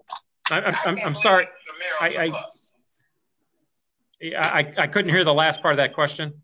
I said maybe this was, I didn't know if Gerard wanted to answer this or not. How does he feel about if we did transfer the $5 million from the reserve? As Alderman Vaquero said, it won't break the city or whatever. How could we hear his opinion on that? Is I guess what I would like to know. So Gerard, Alderman was asking your opinion about the reserves. I'll just say in general, I'm very concerned about the general fund reserve and the protection of the general fund reserve. If you look at $5 million as a standalone, it won't hurt us, but you have to think about the long term. Something that Paul and I talked about is that, you rarely know when you're about to go into a recession. True. We know we're in a recession. And we know it's a bad recession. We just don't know how long. I'm, as a lot of you know and have talked to me, I'm much more pessimistic than probably most. And so I think we're looking at a solid, 1 to 2 year recession. And when I mean recession, meaning we won't return to fiscal 19 revenue numbers for 2 years, which means if that's the case, we'll be right back here this time next year, basically looking for money, making cuts again. And and I'll turn Paul to this, if numbers continue, if we see the deterioration, even as we get reports in June, we may even have to cut this budget again. And that reserve, I have concerns that, if revenues don't recover like we think they're going to recover throughout the year, we may have to pull for the reserve in the middle of the year. It seems like every day there's some announcement that, that hits us that ties us directly to revenue. I know there was an announcement, I believe it was yesterday or the day before yesterday, that St. Louis Blues did not make the final. St. Louis wasn't selected as the 10 cities that if we have a hockey season that the facility that they would play there. So that means our hockey season is done. There will be no more hockey games in Enterprise Center for the rest of this year. So any revenue that we were thinking about that's off the table. That's not going to happen if there is a hockey season. What if we know that if baseball starts, it's going to be half the season and they're going to start without fans. Well, no fans, no sales tax revenue, right? And, what's the likelihood that if they do have a season, there will be any fans for the whole season, right? I'm very concerned that, that in the middle of the year, the fiscal year, which will be around Christmas, we'll look at our numbers and say we are lagging and we need to pull the reserve to make it through next year's fiscal year, as we had to pull in excess funds this year to make it through the end of the year. And so when you think about the reserve, you got to think about, I kind of think about it as a 2-year cycle, right? That 46 or 48, 42, whatever, has got to make the next 2 to 3 years, right, of potentially declining revenue.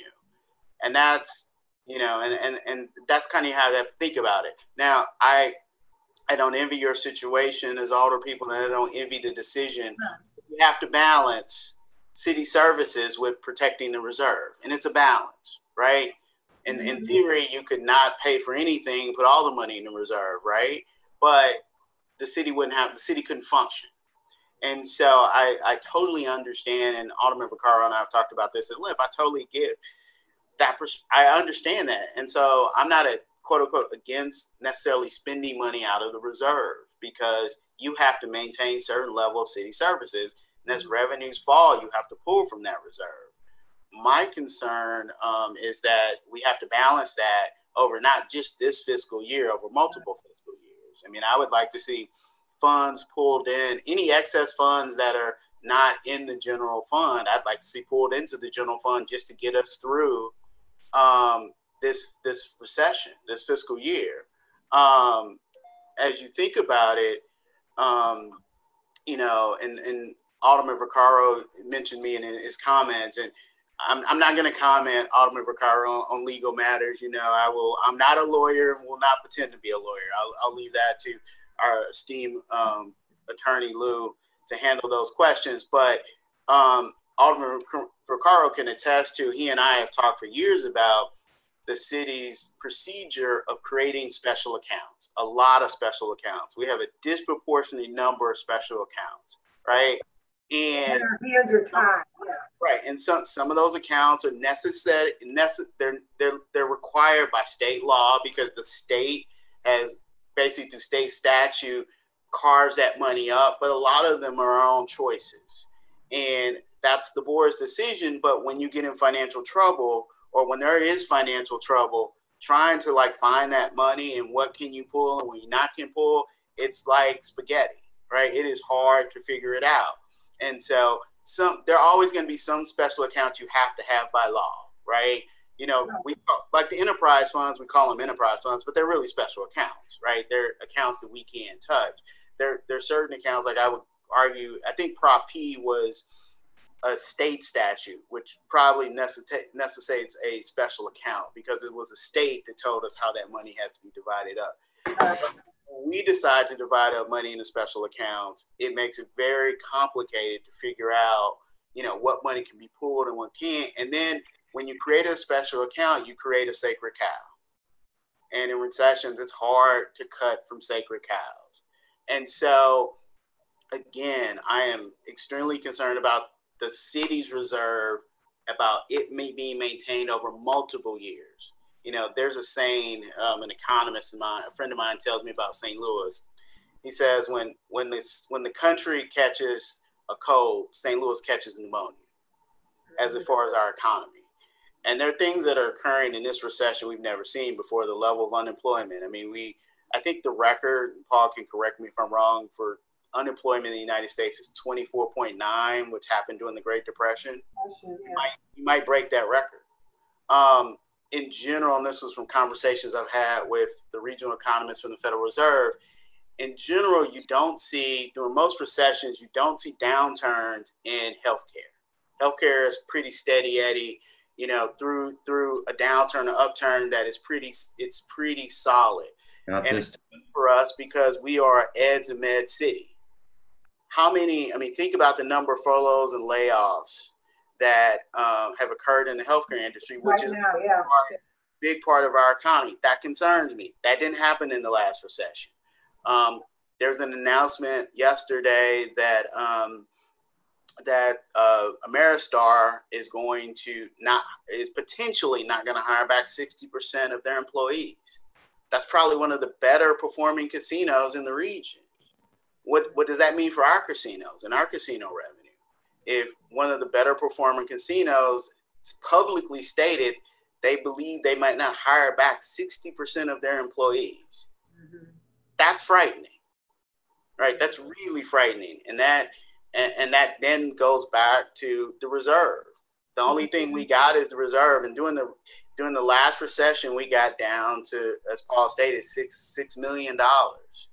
And we're all saying that this recession is probably going to be worse. You know, Paul and I were kidding one of our conversations recently that we thought we had made it through our last recession in our career. We thought 2009, 10, check the box, we're good, right? I'm a little bit younger than Paul, so I probably had another one in my career coming. Paul thought he was going to retire and not have to deal with this again. 10 years later, here we are. Yeah. And so, you know, you just have to think about the reserve over the long term. You know, I think about the reserve over two years of declining revenues. Okay. And you're going to have to probably pull from the reserve. You're going to, you have to balance, and I get that, city services, delivering city services versus the reserve. But it's got to last over that period. So that was kind of a long-winded answer. So I appreciate, that's why I wanted you to answer it. You always make so much sense. And I appreciate you and Paul, and I wanted to hear it, and I wanted everyone to hear that. So anyway, thank you. That's all I have. Right. All right, thank you, Alderwoman. Okay, Alderwoman Spencer. Are you still with us? I am, Mr. Chairman. For some reason, the video has been disabled on the STL TV end. I can't start it, but I am certainly still here. Well, we hear you loud and clear. If you have any questions of Gerard or Paul Payne, I do. Suggestions, please proceed. Director Payne, in our last exchange here at Ways and Means, I had stated my concern about the overall budget as a number that we are looking at. And I had requested the assumptions from the budget division on a month-to-month basis as far as getting back to normal. I don't know that I may have overlooked any correspondence from your office on those issues or on those questions if you sent them. Actually, on the month-to-months, the big ones are actually in the presentation itself. Well, the broad strokes are, we talked about that. Okay. But no, go ahead. You know, what I was looking for was, you know, as far as I understand, the assumptions driving the overall budget numbers have us getting back to normal operating in revenue streams by the end of the year? In the base scenario, yes. The worst scenario would be it would be extended further. That's correct. But the base scenario is a scenario with which we are allocating monies to the departments. Am I That's correct? right. That's right. And the way this was presented was that you got two scenarios. One's the base and one's the worst. Not worst, but worse. And then at the last page, I identified about $40 million worth of initiatives that would could be employed, and in some extent, should we continue to see a decline. But those scenarios are projections on a broad sense, and we are in fact allocating monies to departments based on the base case. So we have an overall a pot of money that we're divvying up, so to speak, to the departments based on the base case, which has us getting back to regular or previous levels of revenue by the end of the year. Correct. So my concern is, related to what Gerard was just describing, if our casinos are only anticipating, getting, less than 50-60% of their employees back, we may not ever get back. We may not get back to our previous revenues by the end of the year. As I mentioned previously, the state of Missouri Department of Economic Development has indicated that they're anticipating a 5-year recovery period. So my main concern is that we are being overly optimistic in a general sense with regards to this budget. And even though we are tightening our belts, that we may find ourselves just a couple months from now having to further tighten further and have unexpected shortfalls as we move through this year. Well, actually, you may have to tighten some more before this budget's done. One of the things I just at the end of this month, I'll get my last complete monthly report, basically for the month of May,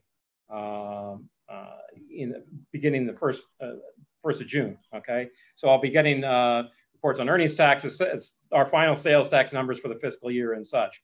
Looking at those should inform us a little bit more than where we were about where we are or where we're going. Now, looking at the previous month's reports, I was looking at that, and sales tax wasn't quite as down as I had it in mind, but that I don't think necessarily it was a good sign. What I think I'm seeing here is that it's going to be more delayed, and where the shift is going to be bleeding into July and further. And so if that's the case, and you take that through the models, we may actually have to reduce further and pull from the contingency list just to get this base. It's sort of a hybrid between the base and the worst before we're even done by the end of June. So that's definitely a possibility. And I've sort of, I express this often in terms of discussing the revenue scenario, because with all the level of uncertainty, is that I've got no shortage of opinions that it could be worse, and that's absolutely true. But the idea is that when you think that's a possibility, in discussing the solutions for that, that's when you can start hearing crickets chirp, because these are the hard decisions that we have to make, and I'm afraid that the willingness to make those decisions is sometimes elusive.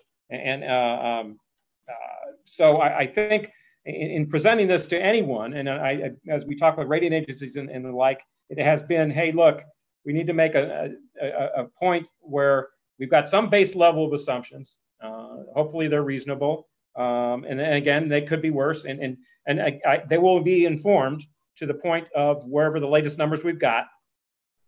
But we need to be prepared should it be worse than what we've got. And that was the intent with the contingencies that we've identified. Said, look, if this happens, what steps are we going to take to make it worse? And I'm going to add on to to address any additional shortfall. And I'll add on to that fund balance discussion. I've always looked at the fund balance discussion not as a not as something that protects us from that which we know is coming. It's that which we don't know is coming. So, for instance, in the last recession, we would take our efforts to reduce budget, but if it's if you get, and that's something you see ahead of you, but if you get hit in the back of the head, you've got that as your backup. So it's not something that you want to plan on spending. It's something that you have when something unexpected comes about. And I think if we can identify a reasonable estimate with the latest base numbers and identify a plan for implementing, should it be in a worst case scenario, that's how you address it. And I'm also looking forward and trying to look ahead 5 years, because we usually do a 5-year projection. Of course, that's going to be informed by that base year, obviously, because that's your you base it on there. And I agree. In a typical 5-year projection, and you can look at it. It was in last year's budget, and we're still working on that. We always have an underlying gap. And in recent years, it hasn't been that bad, single digits in millions. But absolutely, next year you're going to be looking probably in 20 plus, just to start with. And so those are the kind of things we have to keep in mind. And depending on how long this recession is going to go, that we're going to have to be prepared for. Yeah. So again, our budget here is based on projections that we're getting back to normal revenues by the end of the year. You mentioned that we may have to tighten our belts before we even come to the finalization of the budget. When will new projections from your office be prepared? Will they be before the final passage of this budget, which has to happen before July 1st? Yeah, that's what I anticipate, because the end of the month is coming, and so right after the 1st, we start getting all our results for the month. And so I would expect it takes a number of days. We get certain reports from the state, and then we got certain reports here. But I would expect that would take within a week or so, would have the latest and greatest from the month of May. So then do you anticipate maybe 10 days into June, us having new revenue estimations? I think we're going to be having to rejuggle and rejigger some of these. Yeah, I think that's a very good possibility. Yeah.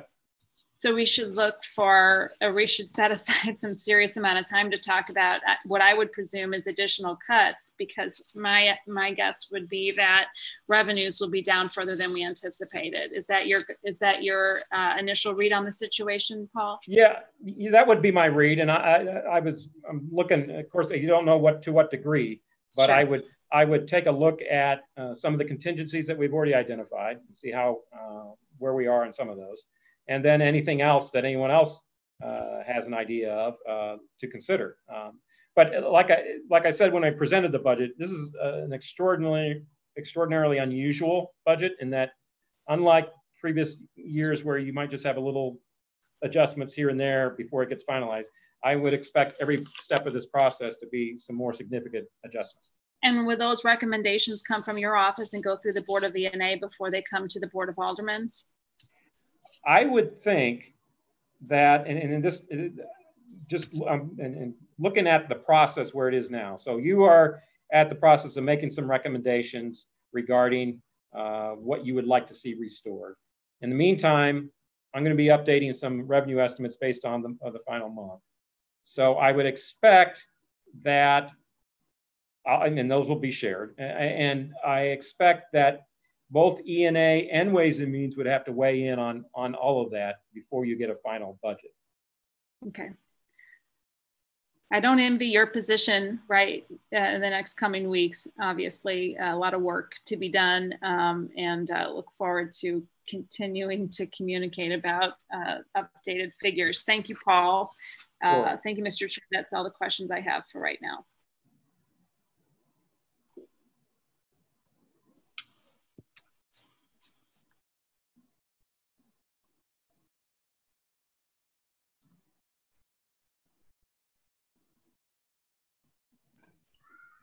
You're on mute, Joe. Oh, Alderman Muhammad, are you still with us? Alderman Muhammad, any questions? All right, Alderman Oldenburg, any questions or comments? Yeah, a few. Thank you, Joe. I would like to agree absolutely with Director Payne and Gerard, on the importance of the reserve fund. The city's reserve fund is important to be strong because the city has a much greater operating budget than other offices, enterprise funds alike. When the city stands alone, its reserve needs to be bolstered. And I think, to much credit of the budget director and the innovation of the departments, and quite frankly, this committee over the last few years, we've been able to build that back up from what, again, we thought was the worst recession our country's ever seen. Well, guess what? Correct. You don't have to read the Wall Street Journal cover to cover to know that this thing is much grimmer than it appears in front of us right now. I've got 15 years in professional commercial banking. Our economists are pulling their hair out in terms of the limping that the economy is going to suffer for the next at least 18 months, likely 36. And to not stay disciplined on a reserve, I think is not being long viewed or long term, which you need to be. It's short sighted to think the reserve can just be this match in and out, and the piggy bank will stay flush. And when I think it's important to look at when you're looking at where do we cut, how do we make improvements, to me, it comes down to life and property, right? If we have to switch things around, those are probably the two most important things that the city and that our residents would understand we want to protect is life and property. So when it comes to the additional asks that I think have been before this committee, it's possible we could look at the breathing apparatuses for the firefighters and where can we get creative to try to protect that. And is it possible to patch some amount of, whether it's grass cutting or other city assets that need to stay standing. So those would be kind of my two, what I would argue as important priorities when we're trying to balance. I do want to come back. I think Alderman Vaccaro invoked the capital committee, Paul, and correct me if I'm wrong, but the sourcing for the capital committee and ward capital basically is a sales tax that's split. Is that right? I mean, that's the primary source. Yeah, effectively half of that sales tax goes to the capital committee, which has a 5-year plan that looks to match that sourcing with the capital uses that again are overwhelming. And the other half has gone to ward capital. So the capital committee made a conscious effort. Paul, correct me if I'm wrong, I couldn't find the minutes, but we basically deferred everything until we know what the bottom could look like for this recession and the lack of that sales tax revenue coming in. I think we did fund basically a portion of the Board of Public Service, right? Yeah. and the debt service. Right?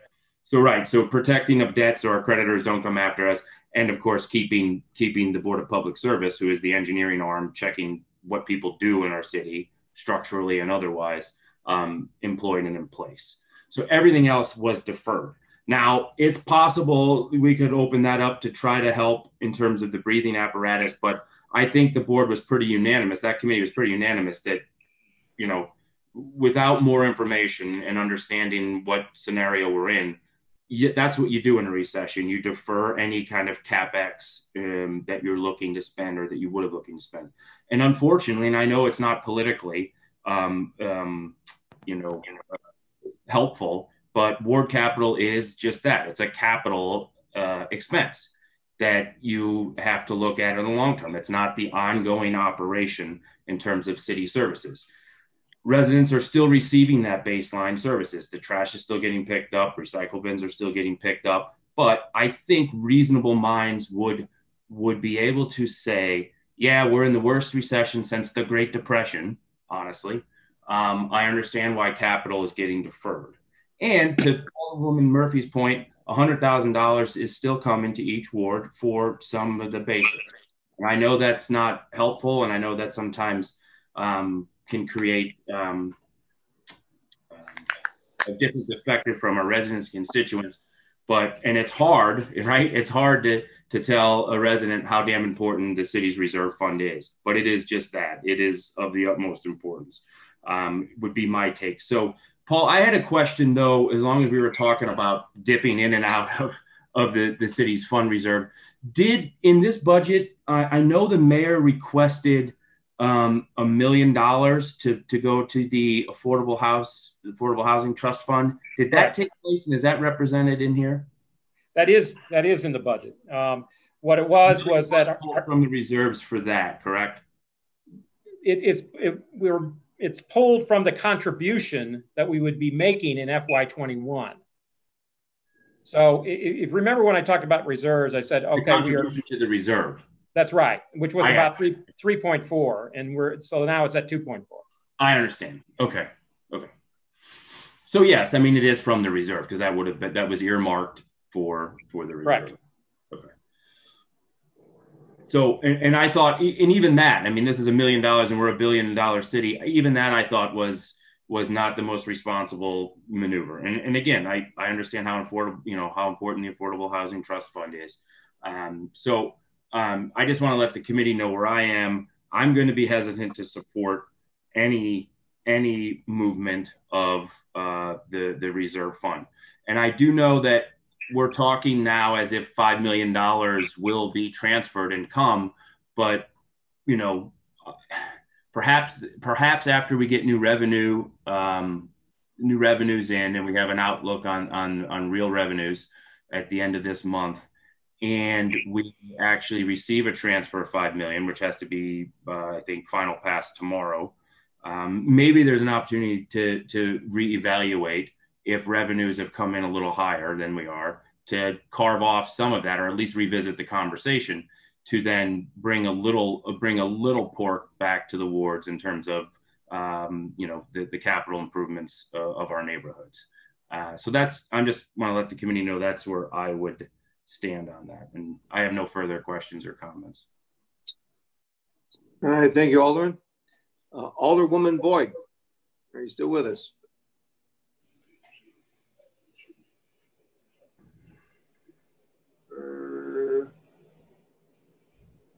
I see Alderwoman Boyd.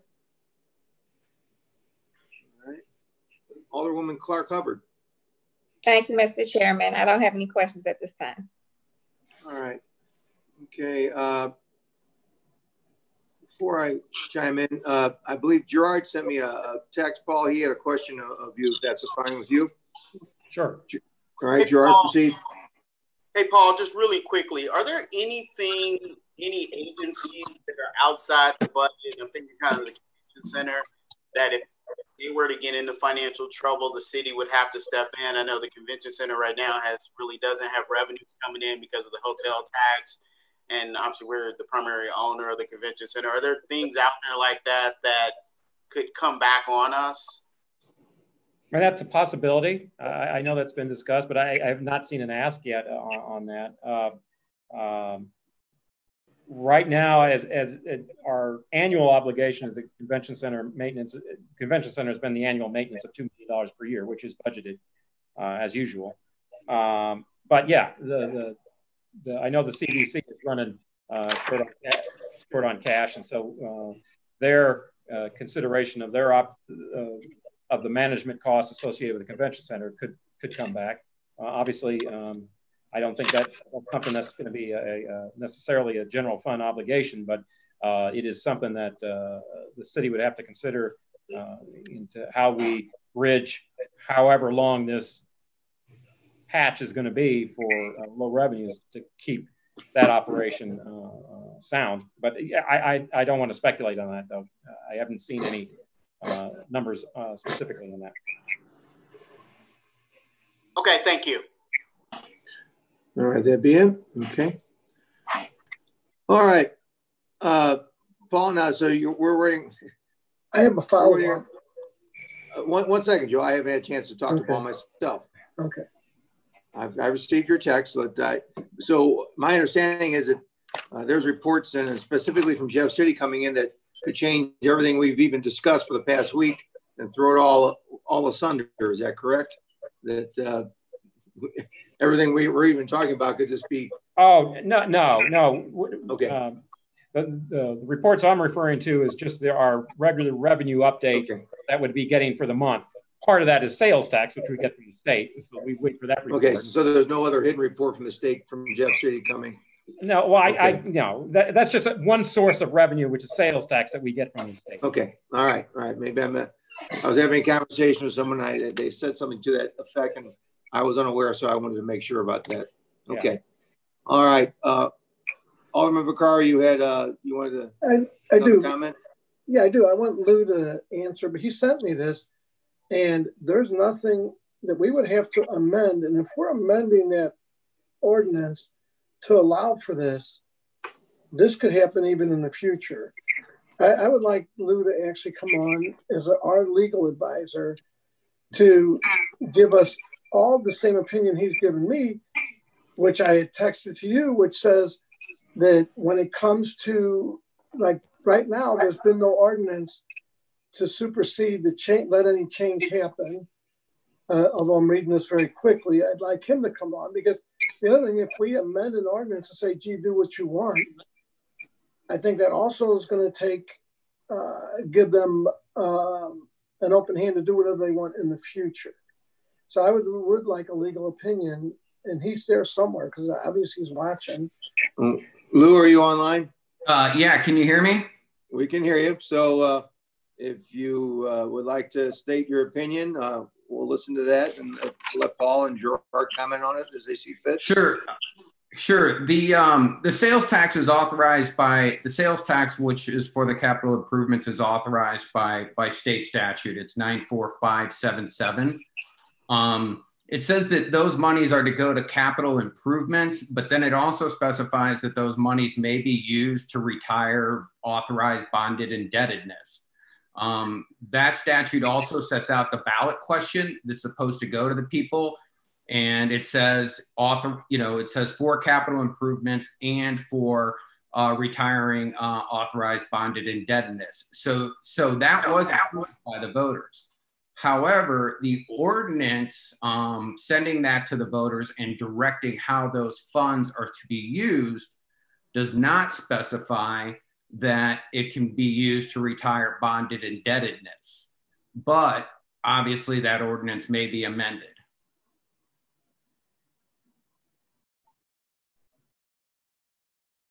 Did everybody hear that, or? So I guess I'm sure we all heard it, but I like Paul. Any comments on that, or? Yeah, and it goes back to what I was saying earlier. Is basically you were saying we've identified this source of funds per this ordinance, the sales tax ordinance. Notwithstanding that particular ordinance, in the fiscal 21, we are allocating it towards this purpose, and it's consistent with the sales tax that is for capital, but it's for citywide capital and such. That is the notwithstanding language which is utilized. Now, again, and to address Alderman Vaccaro's issue, that's a decision that you all have to make. I mean, that's if you believe that's a higher priority than any others. But then if that's the case, then you make a recommendation and follow through with some other reduction somewhere else or what have you. But that's how it's presented in the budget. Chairman Vollmer? Good. I'd also like to add that the charter requires, if it is the city's intent, which what it appears to be, to use the budget bill to amend the capital improvements ordinance, I do not see where it meets the charter requirement of having the ordinance or section of the ordinance to be amended and how it is being amended set forth in full. That's Article 4, Section 12 of the Charter, but it's a big bill. So if it's in there, I didn't find it, and maybe somebody could direct it. Okay. All right. Okay, so it's... I would like to further comment, Joe, that... Sure, go ahead, Joseph. That by doing this, then you better be prepared for next year, the year after, the year after, and the year after, that they will cut the ward capital. It's been in the media. They're not happy that They say, oh, the aldermen are sitting on millions and millions of dollars. I'm sitting on less than $1,000. I can't even do matching funds to use the park funds. And once we allow this, and I guarantee you the public will not be happy, but once we allow this, then we're opening the door, and maybe I'm wrong, Lou, but we're changing this now. We're going to let them do whatever, and they're going to twist this. So just if we don't stand up for this now, it's my opinion that we will not be having ward capital in the future for any future alder people. And I think that, I think that not standing up for this, and this is standing up for the voters and what the voters intended to vote on, is wrong. And if anybody wants to vote against what I believe, that's fine. But I'm telling you, the public was made clear. And once we open that box and say, okay, we're fine, do whatever, it'll never stop. And mayors, not only just this mayor, but mayors in the future, will just say, gee, you know what? We were not challenged. So we're going to amend this in this ordinance according to what Lou is saying, which opens up for the future that we're changing. We should just go away from, we're getting away from the Board of Aldermen. There's always been proposals to do away with our right to name a street or do anything, that we need a city manager. Let's just give away all the rights of the citizens. I'm not going to keep talking about this, but in my opinion, okay, Joe. Again, we're not making any decisions today. We're well informed of your opinion on this. Okay. We're going to today. Fine, so we're just going around trying to get comments today. Tuesday is going to be kind of the day we're going to do this, because we still have Public Opinion Day on Saturday. So I think we are well aware of your opinion. Okay. That's my comments. All right. Thank you very much. Is there anything else anyone wants to weigh in with before we Mr. Chairman? Yes, Madam Vice. Could we go back and see if Alderman Muhammad and Alderwoman Boyd? I'm sorry. Yeah, we had first Alderwoman Hubbard. Are you back, Tamika? I am. I'm sorry. I had. Okay. I'm sorry. Thank you very much, Madam Vice. I got lost there in the virtues of Mr. Vaccaro speaking. My head was everywhere. So we still have input from Alderwoman Hubbard and Alderman Muhammad and Alderman Pam Boyd. So Tamika, please feel free. I'll be totally honest. I'm kind of drained at the moment. These meetings are very draining, and my brain is frozen. And I guess today we were hearing more testimony from Paul Payne. I'll just say that I don't want to really beat on it, but my biggest concern about everything is I know we have budget constraints. I know that, people need their money, but that capital improvement money, that's a biggie for me. And it's my hope that we can find something somewhere to make sure that we get those dollars, because we all know it's not a lot of money that we received. And for the last 10 or 11 years, I've been banking money to assist with major projects, because that gap that you fill in, that's the only way you can get stuff done in my community. But I mean, I know we got projections and they are very dismal, but one thing I've learned just from being on Ways and Means, and I haven't been on here this long. I didn't want to be on here because you all meet too much, but I know that there's always some fat somewhere. I mean, there's always some fat that can be trimmed, and I think that we need to just study long and hard on how can we make sure that we get some money to these wards, because the $300,000 or $400,000 it's not very much money at all anyway. And then you pay, a few blocks, and that's $100,000, and then the utilities come back and dig it up. So it's issues across the board with it. But I share the same sentiments with my colleague in regards to the ward capital. That's my biggie right now. I know we've had to cut some things out of public safety and other departments. The circuit attorney definitely needs some of the money but there's still so many gray areas on how this money is moving and how it can be used. And then you put it in one place and then they pull it out. And, you know, there's monies that have been allocated to certain departments that have not been used. I feel that we need to do a thorough look into where the money is to figure out how we can get some money back to those wards. And I will stand firm on that. And that's all I have, Mr. Chairman. Thank you. All right. Thank you, Alderman. And Alderman Muhammad, are you back with us? Mr. Chairman, I am. I was just sending a message to the group. I'm getting ready to sign off. My biggest concern is ward capital. I think that it would be a little perplexing to me that if we pass a budget that takes out the most essential part of our duties as aldermen, serving our respective wards, our communities rely on that money. I will not vote for a budget that does not include ward capital. That's just me personally, just on principle. Understanding that this budget is a little different than past years because of the pandemic, but we can find the money, and if we have to go into the reserves to do it, I think we should. If we take that $5 million that we have, courtesy of Alderman Boyd from the Treasurer's Office, the Parking Division, and if we can find another $3.4 million to fully fund ward capital, I think that is in the best interest of our constituents in our wards that we do. So that is my biggest concern, Mr. Chairman and Mr. Director. All right, thank you, Alderman. And last of all, not heard from yet, Alderman Boyd. Any comments or questions?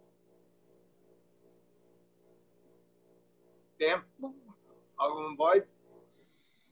Can you hear me? I can hear you now. Go, please proceed. You're breaking up. Now you're not there. You're kind of frozen on the picture.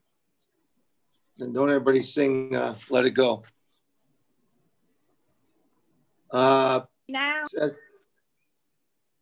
Pam? Okay. You're in and out. Can you hear me, Alderman Vollmer? Yes, I can. Okay, thank you. Because I don't know what's going on. I keep having people froze and I can't hear, but I just feel that, and I had kind of text Alderman Vollmer because I kept getting cut in and out, but I just wanted everybody to understand, I think we're in a devastating area right now, even with the pandemic, which is adding to the issues. We were looking at going upward and now we're doubling back. And so it's just like it's your house. When your money's cut short, you got to look at other ways to make sure that you can do the basics.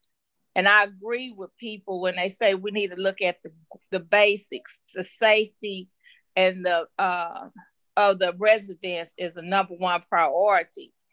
This year is a very learning year. I've been learning more, but I've been asking more questions and reading. So it's real devastating to me. And I don't think people realize that the situation the city is in financially. When you don't have the ball games, the blues, you don't have these major attractions coming in to bring those dollars, that's hurting us in a big way.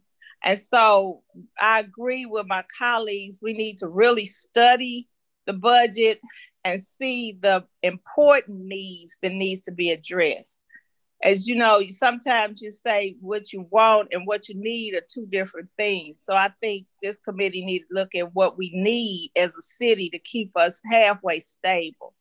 And that's all I had. All right, thank you, Alderman. We've heard from everybody on the one time around, some twice. Is there anybody has any final comments before we wrap up today and take all this into your belt, and hopefully we'll learn something from the public on Saturday that will help us out in this situation. Any final comments? Mr. Chairman. Yes, Madam Vice. I wanted to share with our committee members that on Saturday, our meeting is to listen, not to condemn anybody on their comments. It's not to argue a point. It is to listen and gather information. I think that's the best way for us to spend our time. I've also, in the announcement for that meeting on Saturday, I've asked people to email questions and or their comments to us. So we'll have them as part of our record. And also, we want to make sure that the public has the time to use, not us. It's about the public on Saturday. So I thank you. All right. Thank you very much, Madam Vice. With no further hands raised, Paul, I thank you very much for your time today. We'll see you again on Tuesday, I believe. And then Gerard, you also, Lou, members of the committee, thank you. I know this is long, but hopefully we can, Tamika will ease your brain by Wednesday, we're hoping. Thank you so much. Thank you. Mine too, I hope. Okay. With that, I'll entertain a motion to adjourn. All right. So move. All right. Entertain a second. Second. All right. We have a second. Thank you very much. With that, we'll adjourn and see everyone on Tuesday morning, or I'm sorry, Saturday morning. If I can make it, I will be. I have a little busy day, so but Madam Vice will be in charge, so be on your toes. She's meaner than I am. Okay. Put my pajamas All right. Thank on. you very much. All right. Meeting adjourned. Bye-bye.